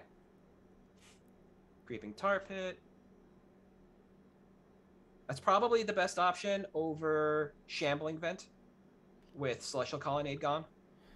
Probably. I'm trying to. The filter land's already gone. Is that right? Mystic Cave is yes, but not the blue-black one. Okay, so yeah, I probably would have done the other one, but maybe he has kind of a creature deck, and with Sig, Creeping Tar Pit's a great way of getting through. Yeah, I'm going to continue to talk about it until it happens, but I think the equipment package is just looming over this draft. And there's Time Spiral finally. Yep. I think the moment somebody decides to pick up a sword, I think the rest of them just go that round. But I think it's just this delicate dance of, well, nobody's taken one yet, so I'll start prioritizing other picks over it. Yeah, and there's so many swords at this point that there's, like, Fire and Ice is probably the best one. But there's enough other ones that you don't need to necessarily worry if one gets sniped from you. Exactly. Mox Monkey is one that we don't often see, but it is a nice little callback. Yep. I think it's really... I don't know. Its value is always outstanding. It's a great sideboard card, and I wonder if it's mainly just targeted for Levine. Yeah, I think you're right. I think it's just, like, you play it, and then you sit there and always leave up 3 mana, right? Yep. Because right now, Steven's showing a really slow plan, but he's also showing a lot of artifacts. And you could probably get under it or over it if you're Curry. Yeah, this is why I think Gorilla Shaman, despite used to be an all-star in Vintage, doesn't really do much here. You don't have the density of artifacts in every single deck. So it's a sideboard card, and it comes in against like 1 or 2 people. Mm-hmm. Yeah. It's sad to say that it doesn't do enough, but then you also look at the fact that we have Biforce as a card and in this draft several rounds above it. Exactly. Yep. Darksteel Citadel. Okay, so Levine getting... Is that... He doesn't have the Tinker, right? Somebody else has the Tinker? No, Levine has Tinker. Okay, so yeah... No, you're right. STI has Tinker. But Levine has both Reshape and Transmute. Yep, that makes sense. And, yeah. Okay, Dryad Arbor is fine. Arboire. Maybe if Green Sun Zenith next. Are we going to see a Cradle out of this list? Oh, we should. You're absolutely right. I didn't even think about that. But yeah, Green Sun Zenith and Cradle are two really big ones. Yeah. Man, there's so many cards that she's taken that, like, I wonder if Brandon were not in this list. Things like Clothis or like Curse of Opulence. Like, these are cards that nobody else in the history of VRD would be talking about. And I wonder if because she had theory crafted with Brandon, because they live in the same house, that has forced her to push cards up in her list that she would otherwise not have to worry about and could take 45th. Yeah, I really like the build of this deck thus far. We've seen mono red, or at least mono red start to be built, and then you pick up Chill because nobody else does, kind of midway through the draft, and then you're just free to run Roughshod with mono red. Exactly. Kind of. And this is so unique to see what is effectively an 8-whack deck just be built right in front of us. Yeah, it's really neat. And this has been, seriously, for the past 6 months, has been theory crafted. Like, every time I talk to Brandon, he always talks about this deck. And it's cool to see her pull it off. Yeah. There's Force of Vigor. Yep. Force of Vigor is a good one. Yeah. I still don't know how I feel about this suite of cards from Talent in Monastery Mentor, Young Peasy, and Sprite Dragon. All, like, Monastery Mentor is the most powerful one of the bunch if you have enough spells to really monetize it in a turn. Yep. I'm just still very worried that what you said is going to be correct and Talent is just going to get run over. I'm worried, yeah. Talent's cards are all fantastic. I just don't know what they do together. Yeah, I mean, it kind of feels like it's building a modern control deck. Yeah. But against this field where things are going pretty fast underneath you, I'm nervous. But I've been wrong before. If I was Talent and I'm looking at what's happening in front of me, I think my pocket pick is Moat. That's a good one. Yeah.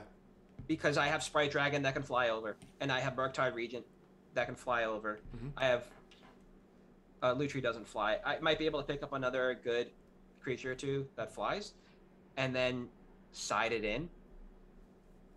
So I don't know. Talon does have Settle the Wreckage, which I think is a really important pickup. Oh, absolutely. But yeah, Eric taking Damping Sphere. This is interesting.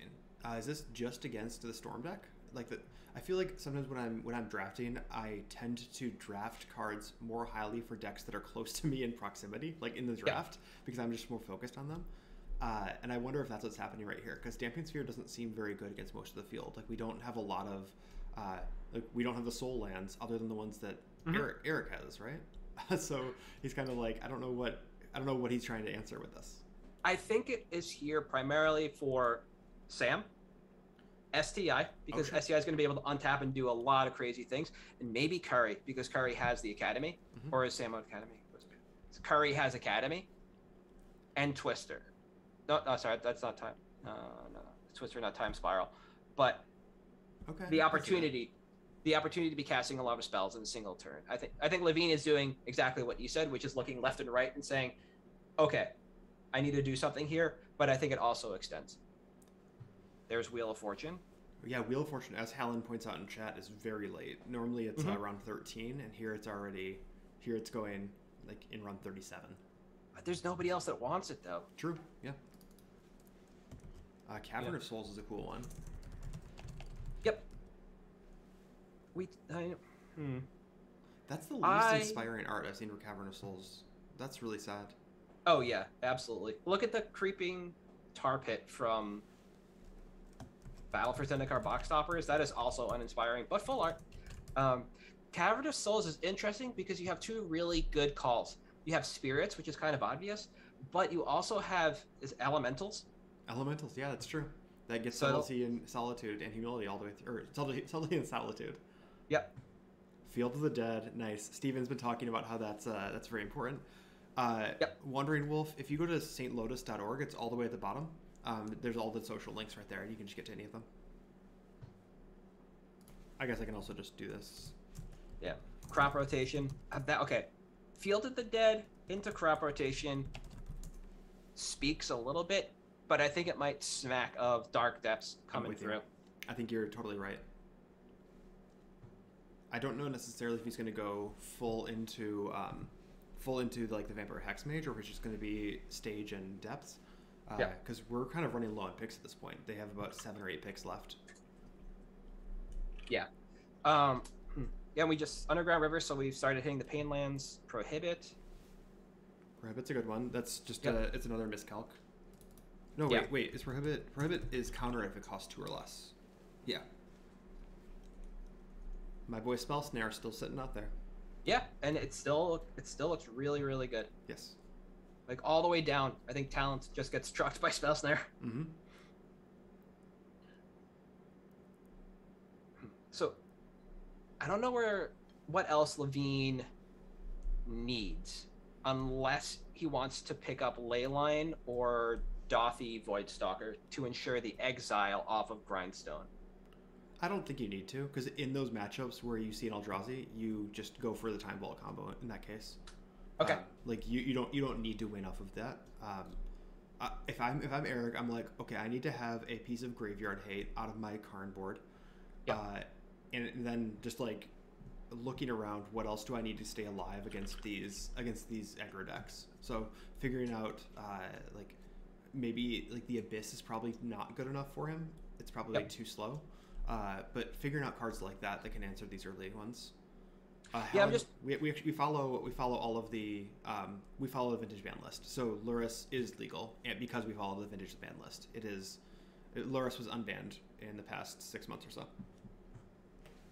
I honestly forgot Levine has JTMS. So when I was thinking about how does he win the game outside of an Eldrazi, and you call out Time Vault, JTMS is the way to do it. That makes sense. Yep.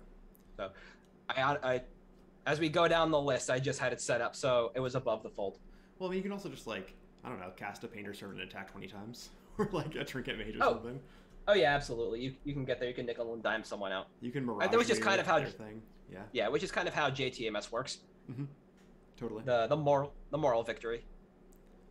Yeah, some interesting things about the vintage ban list since we follow that because it's a vintage rotisserie draft, we do end up with things like Crusade being banned, and I don't think Crusade is generally good, but like in a Death and Taxes deck, it might actually be legitimately good. So it's sad that we lose some of those cards. So Empyrean Eagle is one we've never seen before, but 3 mana pump all your creatures seems okay. Yeah, this is like an EDH pick. Yeah. Yep. I've usually seen it there. We got a Blood Moon. Okay. Yep. Ooh. Interesting. All right, I'll be right back. Yep. So let's see. Looking at decks, that Steven's deck basically looks like it's already done. He's gonna pick up lots more cards, probably more lands and things like that. Stasis we anticipate is gonna come out of him. Common's deck also is pretty on track. I still hope to see Mesmeric Fiend and see the Brain Maggot come out of that deck, mostly because they're pet cards of mine. But it seems like it's kind of small creatures, beat down, Skull Clamp, Hand Disruption, that shells all together. I think Mind Twist could easily go into Common's deck. That hasn't yet shown up. Jaster is just taking all the spirits. I worry that Jaster is going to be overpicking for non-sideboard cards right now, and that Cody needs to grab some sideboard cards or at least get more lands or something, because I think he might be getting close to having 40 cards already main deckable. Brandon, I genuinely still don't know what's happening. It seems like an aggressive deck that happens to run wheels. So maybe the plan is just to like dump out his hand and then wheel. But I don't see kind of the like clear direction. So I'm still waiting to see what Brandon builds. But I've never seen Brandon build a bad deck, even when Brandon drafts bad cards, and he hasn't done either of those things this time. So lots of interesting things to see from the champ. But then STI seems really on track for this Oath deck. It has kind of a combination of Oath and Show and Tell, which is great. But then there's also this High Tide package, so it's really interesting to see what comes out of it. I don't know if High Tide is like out of the board with Cunning Wish, or what Cunning Wish is there for. But there's Misdirection's a really nice, great pickup recently. I feel like Misdirection is a card that is pretty severely underdrafted, and it's nice to see it get the respect it deserves in this one. And it's pretty late by comparison to where it used to be. Jawari Disruption is one of my favorites recently. This card is... I love Jawari Disruption. Yeah, better force spike. Yes. It's so powerful. How often do we see MDFCs? We see this one as probably the most common.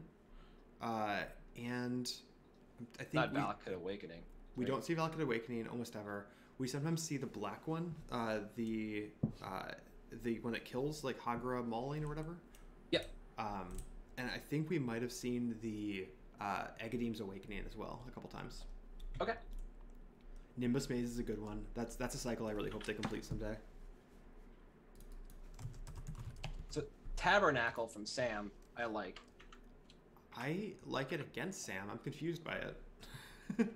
That's kind of why I like it. Okay. You think it's just to stop Steven from taking it with crop rotation? There's that option, or I think Levine could also Yep. stand to take Tabernacle, because if your Trinket Mage dies, you don't really care. It's done its job, and you can win with the trigger on the stack with Painter Servant. Mm-hmm. I Yeah, think it's a but pick there. this is a really fun instance of kind of actually taking the hate card, right? Of like taking Yeah. your own hate card. Exactly. Sam can side into a longer game deck, something bigger with Dragon Master Outcast, and play a longer game, and Tabernacle kind of works out there. Mhm. I'm not entirely certain if Sam is able to, in game 2, really stand up against Common, Jaster. Sure, When you yeah. look at this, because you're playing a lot of these 1, 2, and 3 mana creatures, and if Sam deems that in the matchup they are not the beatdown, then they have to play a longer game, and I think Tabernacle helps speak to that. Yeah, so Winder is a great question, which is this Unleash Fury. What are we doubling? I would assume it's that 7-mana giant pirate guy that you were talking about. Yes. So there's that. What is there? There's Morag, Morag, Questing yep. Beast. Clothis, if it ever goes Clothis. online. Yep.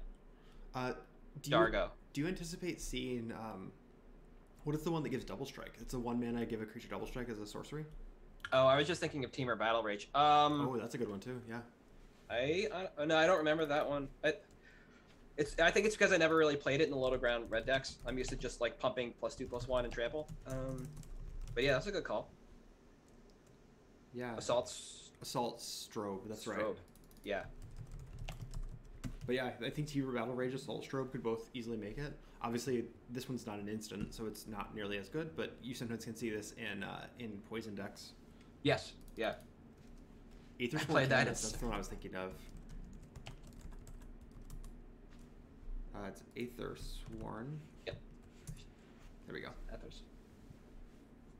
Yeah, so that's a really fun one. And Steven did take the Leovold. Yes. Okay. Chandra Torch, back to basics. Oh man, STI, that's a great pick. I love seeing back to basics get taken. It's really nice, especially like SDI's deck doesn't really suffer from being under back to basics. You have Shelldock. It's a high tide deck. Yeah. Breeding Pool. Yeah. There's Opposition to sign Agent up. finally. Hey, we made it. Yeah, SDI has like 4 lands that get locked down. Mm-hmm. Steven misspelled Leovold as Ludwig, apparently. It's a card, but not the one he's looking for. No. There's the Kataki. Yeah, that's going great. Shacklegeist, of course, is really strong. Absolutely has never been played before, but No. I think Empyrean Eagle into Shacklegeist might speak to the fact that we're running out of spirits that are good enough to play. I think that might be true. There is that one. I mean, no, we got the Lord. Yeah, we kind of hit all of them already. At least all of like the ones in the modern deck. Yeah. Patrician Oh Geist. my god. Now we're scraping the bottom of the barrel here. Yeah. Oh, this is the Lord. Yeah, this is the Spells new you Lord. cast. Yeah. Yeah. Spells you cast from your graveyard, which I do not think we're doing. Malevolent Hermit is the only one I can see right now. Yeah. But there's like this knowledge pool package that doesn't really have any tutors for it, but I guess just wins if you happen to get it to go. But Yeah. you're not really like, maybe you're hoping to like exile good cards off your opponent and steal them from them.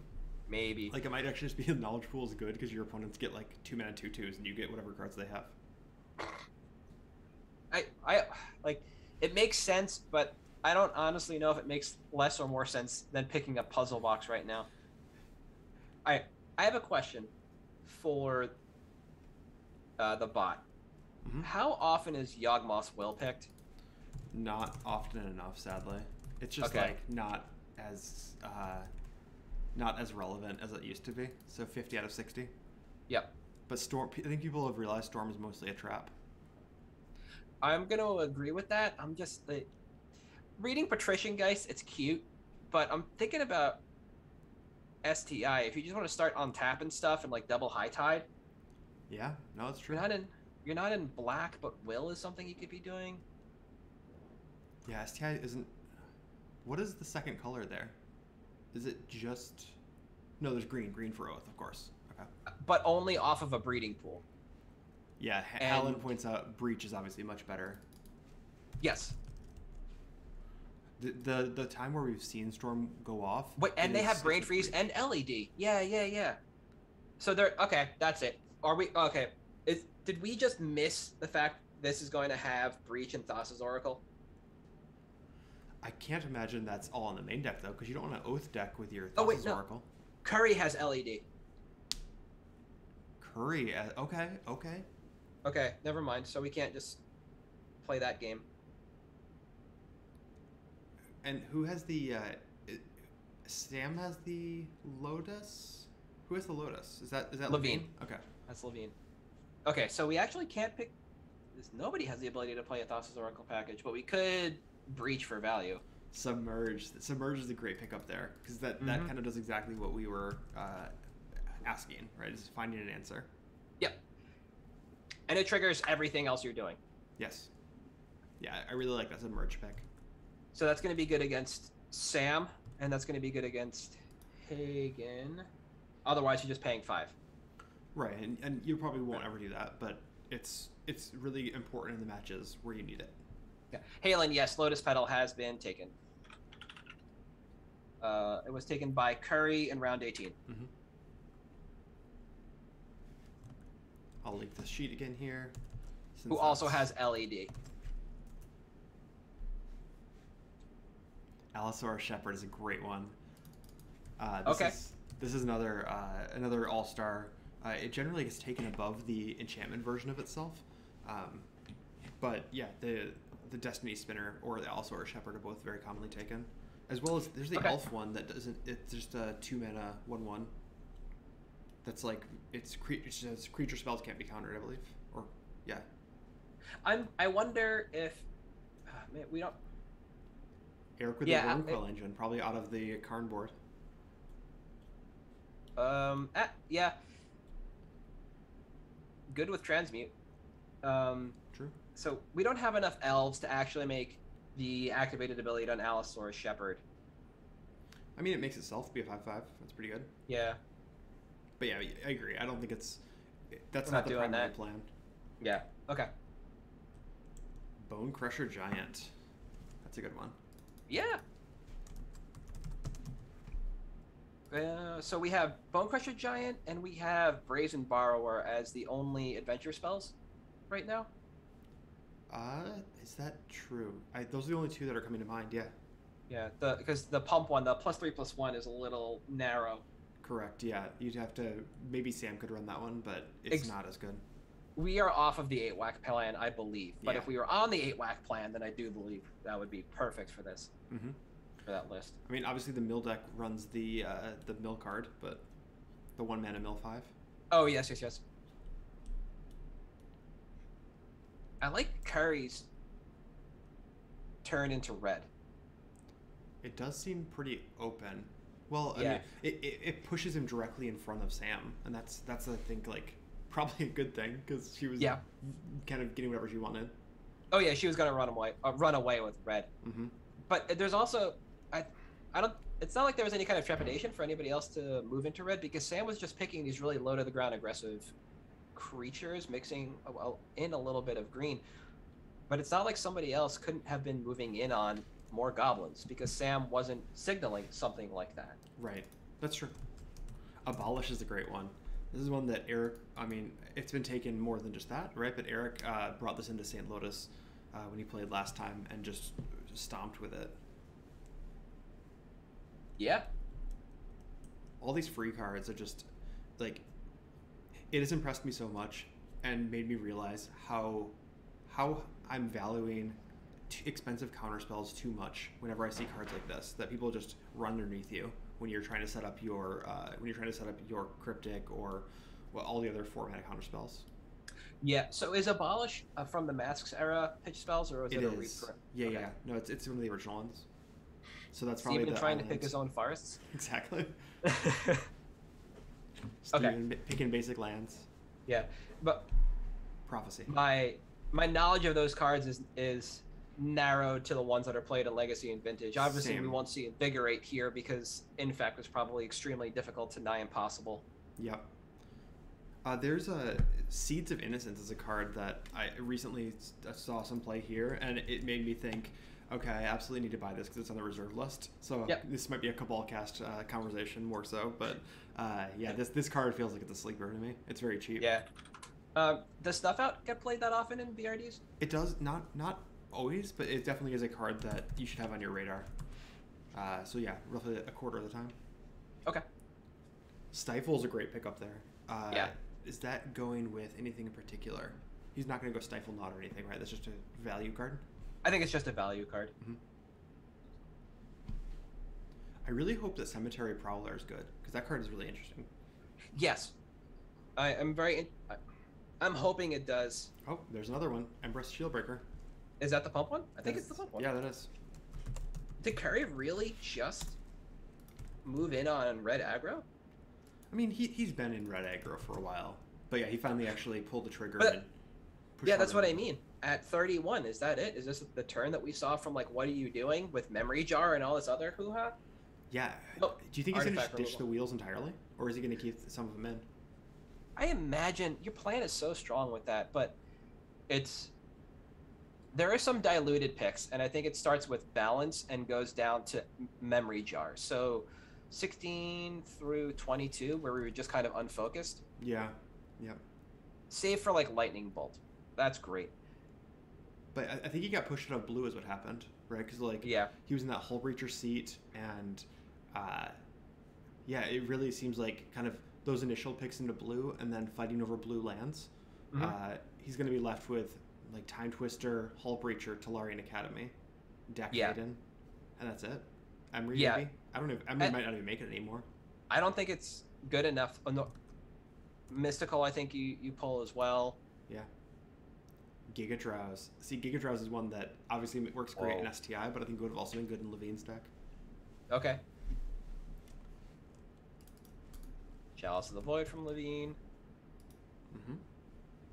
Giga Drowse usually around 44, and if it's been picked 10 times, that means that it's basically always been in 43 through 45. Oh my! Oh wow, that's really funny.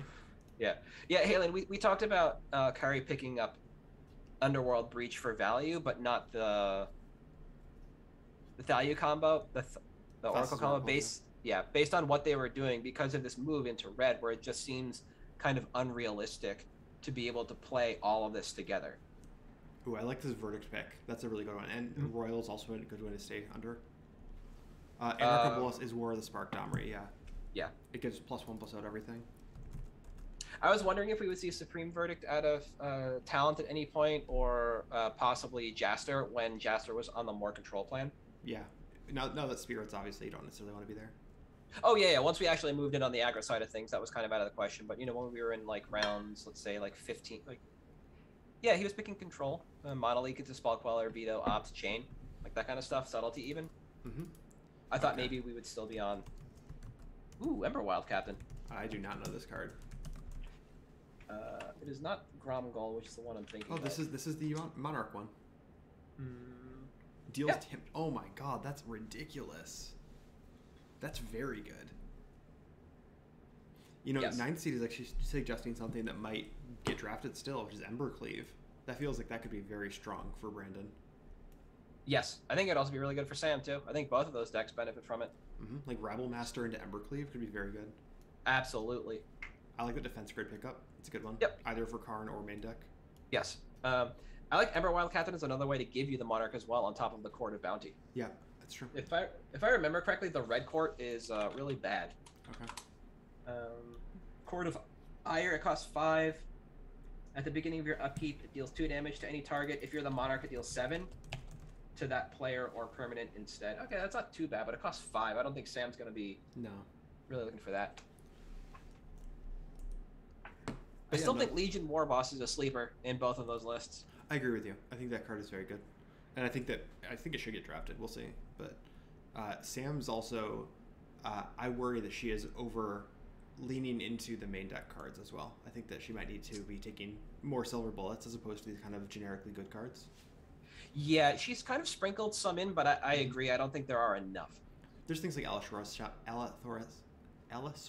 Shepherd and so on that she has, and Destiny Spinner. But yeah, in general, it's like these things are not. I don't think Eric needs another key. No. I think that if you're resolving a Karn and you already have a Time Vault in play, you're probably going to win that game already. Yep. I agree.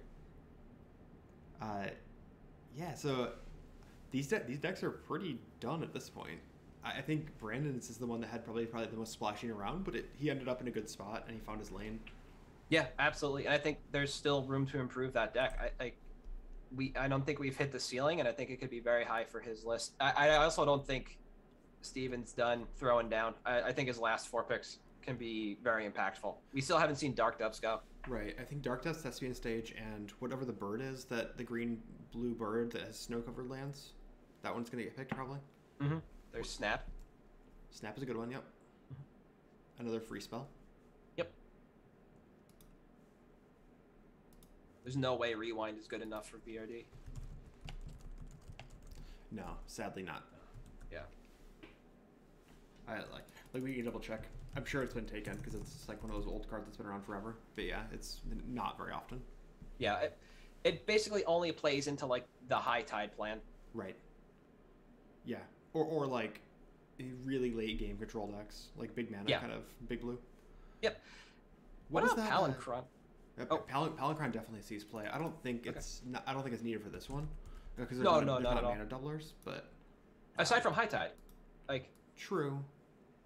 Yeah. But yeah, there's no Vernal Bloom, there's no Mana Flare, Mana Reflections, nothing. Yeah, it's kind of like in order to get High Tide to go off, because you need 11 mana on top of the High Tide. Oh, I guess no, you can just wait for it. Yeah, you need 11 mana to win. How about this one? It's an ETB trigger. Show and Tell. Oh, okay. I'm liking this plan a lot more now that you say that. Zealous Conscript. Is there going to be a Kiki? Oh. I think there's going to be Kiki Jiki next. Oh, that would be fantastic.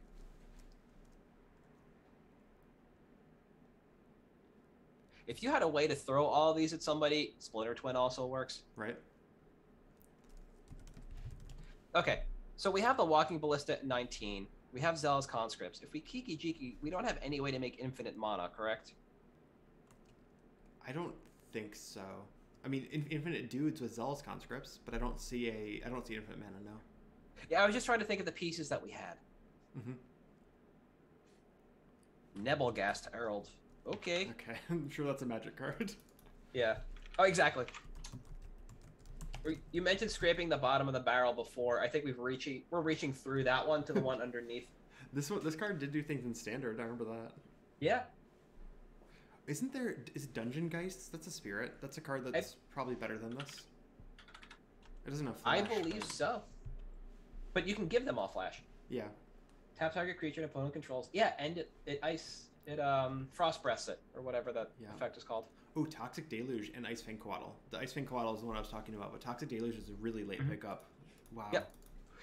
Is Toxic? Yeah, I mean it's only going to cost 3. How much Blood on the Snow? How much does that cost? It costs 5 or 6. It's a lot. So Delusions, yeah.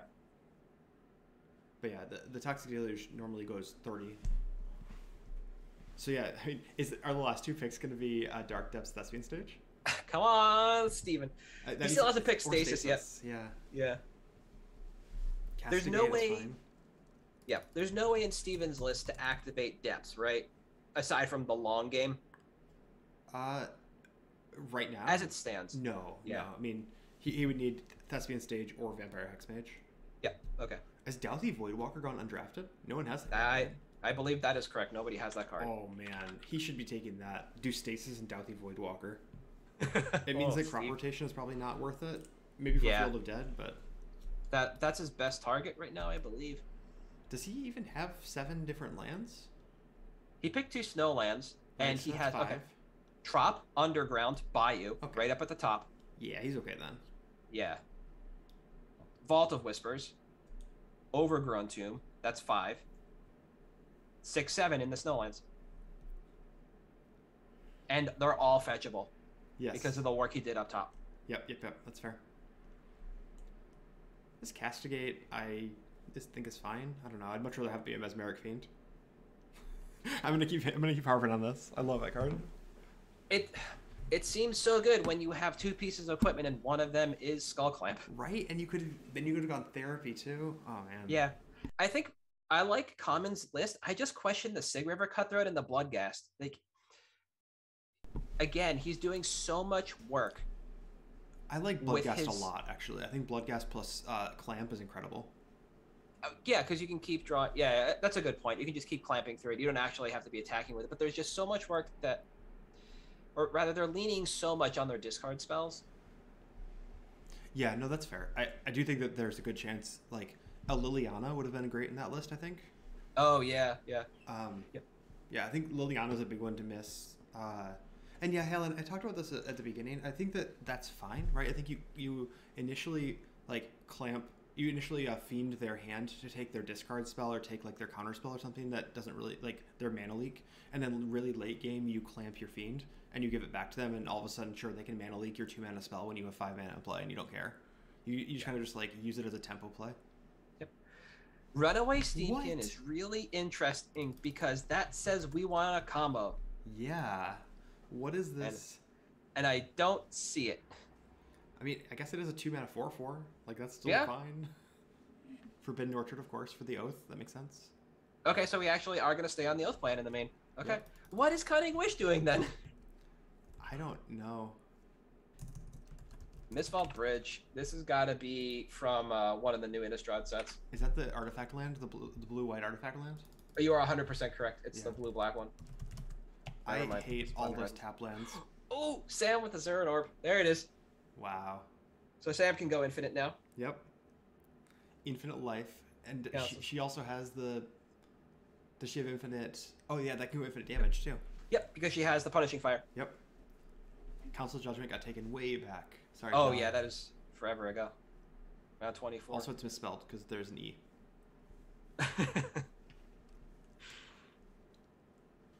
What are we missing from Curry's list?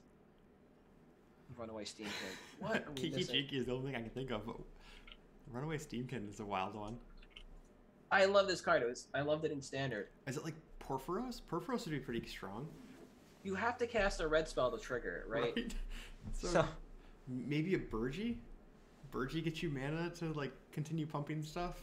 Yeah, to just chain through. And then you Unless can it was suggested earlier that we see Breach in Curry's deck with LED. draw. Yeah, that could do it. Soulfire Grandmaster is a great pickup with Time Walk. So that makes it for infinite Time Walks there. Infinite Time Walks. Yeah. It's, like, not going to happen very often, but it might as well put it in. Yeah, talent looking to play, it's got to be a long game with Soulfire Grandmaster. Once Upon a Time is a great pickup. That's very late. Yeah, that's usually around 18. Wow. Okay. Brainstone. Ugh. From the mind of Eric Levine. Brings you Brainstone. I guess this is, you want to have a card on your card board that draws a card? Yeah. I don't know. Uh-oh. Kozilek, Butcher of Truth. So somebody is just protecting against Mill. No, I think that's for the show and tell. Is it? Oh, okay, yeah. Is it ETB or is it cast on this one? It's on cast, so you don't get the cool stuff. You don't get it. I think Emrakul's already taken, and it's Kozilek or Ilumog. Yes. I forgot we had Omniscience. Yeah. Oh, with Omniscience, yeah, it's even better. You're right. You can actually refuel it. You can. Oh man, you have Omniscience, Cryptic Command, and Mystic Sanctuary. And That's Kozilek. good. You're right. That Maddening Hex is very strong. This is a card that I think is going to be in every VRD going forward. At least, like, for people that are heads up and tracking it, because it just does so much damage. and you can't like. Having played against this card once, I never want to again because you're like, okay, I'm at 6 life. I'm gonna cast my spell, and I might win the game or I might lose the game. But there's just like the amount of variance that happens if you're like at 12 life and you need to cast 3 spells to win. You just have no idea if you're gonna win or lose. Like you can't make lines because every line is a variant possibility. Yep. It's really hard. It is. It's harder to play around than Eidolon of the Great Revel. Yes. And it seems like on average it's going to do more damage than Eidolon of the Great Revel. 100% with you. Yeah. Smokestack. That Hullbreaker Horror.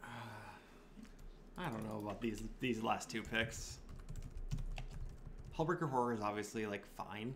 I don't think it's great, but it's fine. Smokestack is I don't know what's going on there. Yeah.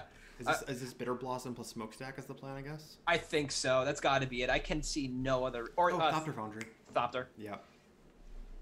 Okay. I know. We've had some very big conversations about Hullbreaker Horror and its utility.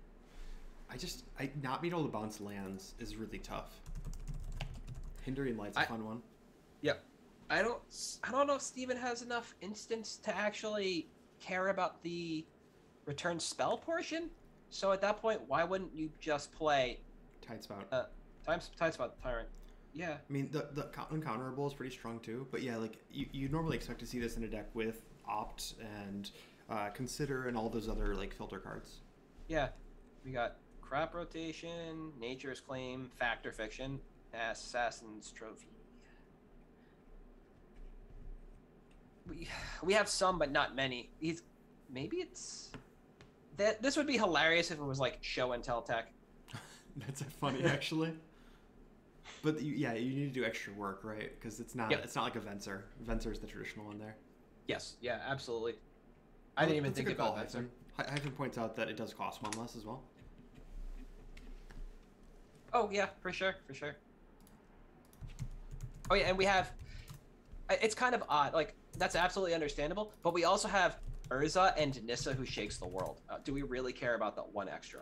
Yeah, fair. This is a new one. Are we both looking at Cemetery Illuminator? Yeah, I've not seen this card before.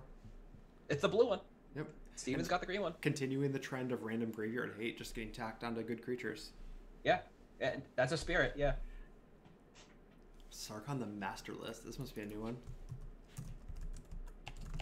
It's got to be is it the uncommon one from like War of the Spark? Yeah, it's the rare one, but yes. There was a rare one? Yeah, it makes your planeswalkers become dragons. And no, Halen, he did not take the Kiki Jiki. Nope.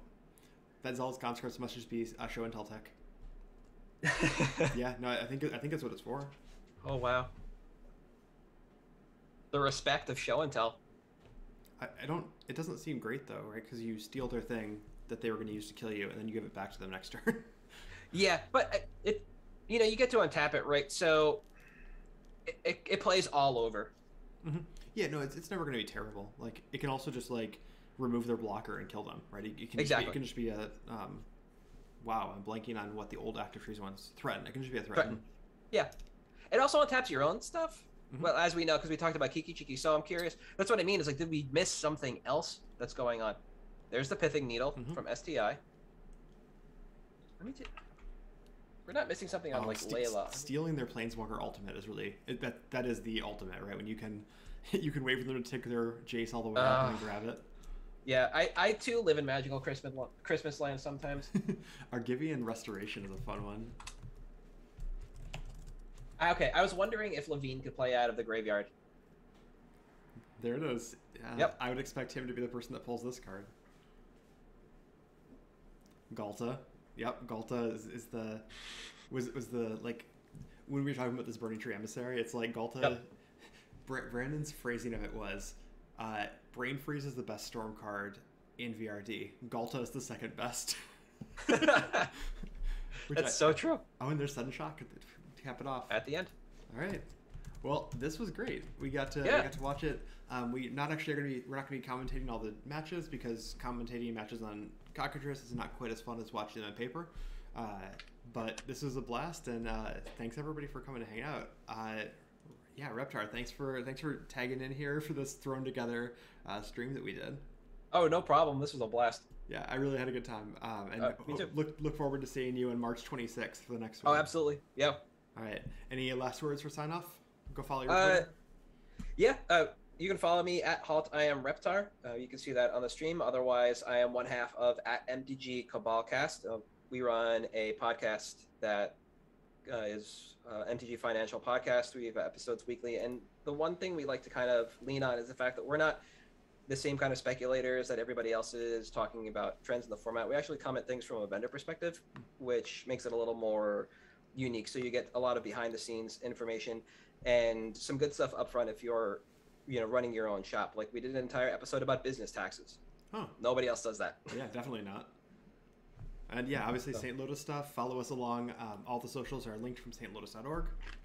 Twitter is where we usually post actual things, and then the Discord is hopping as always, right? These kind of drafts happen probably about one every 2 weeks, so there's lots of options there.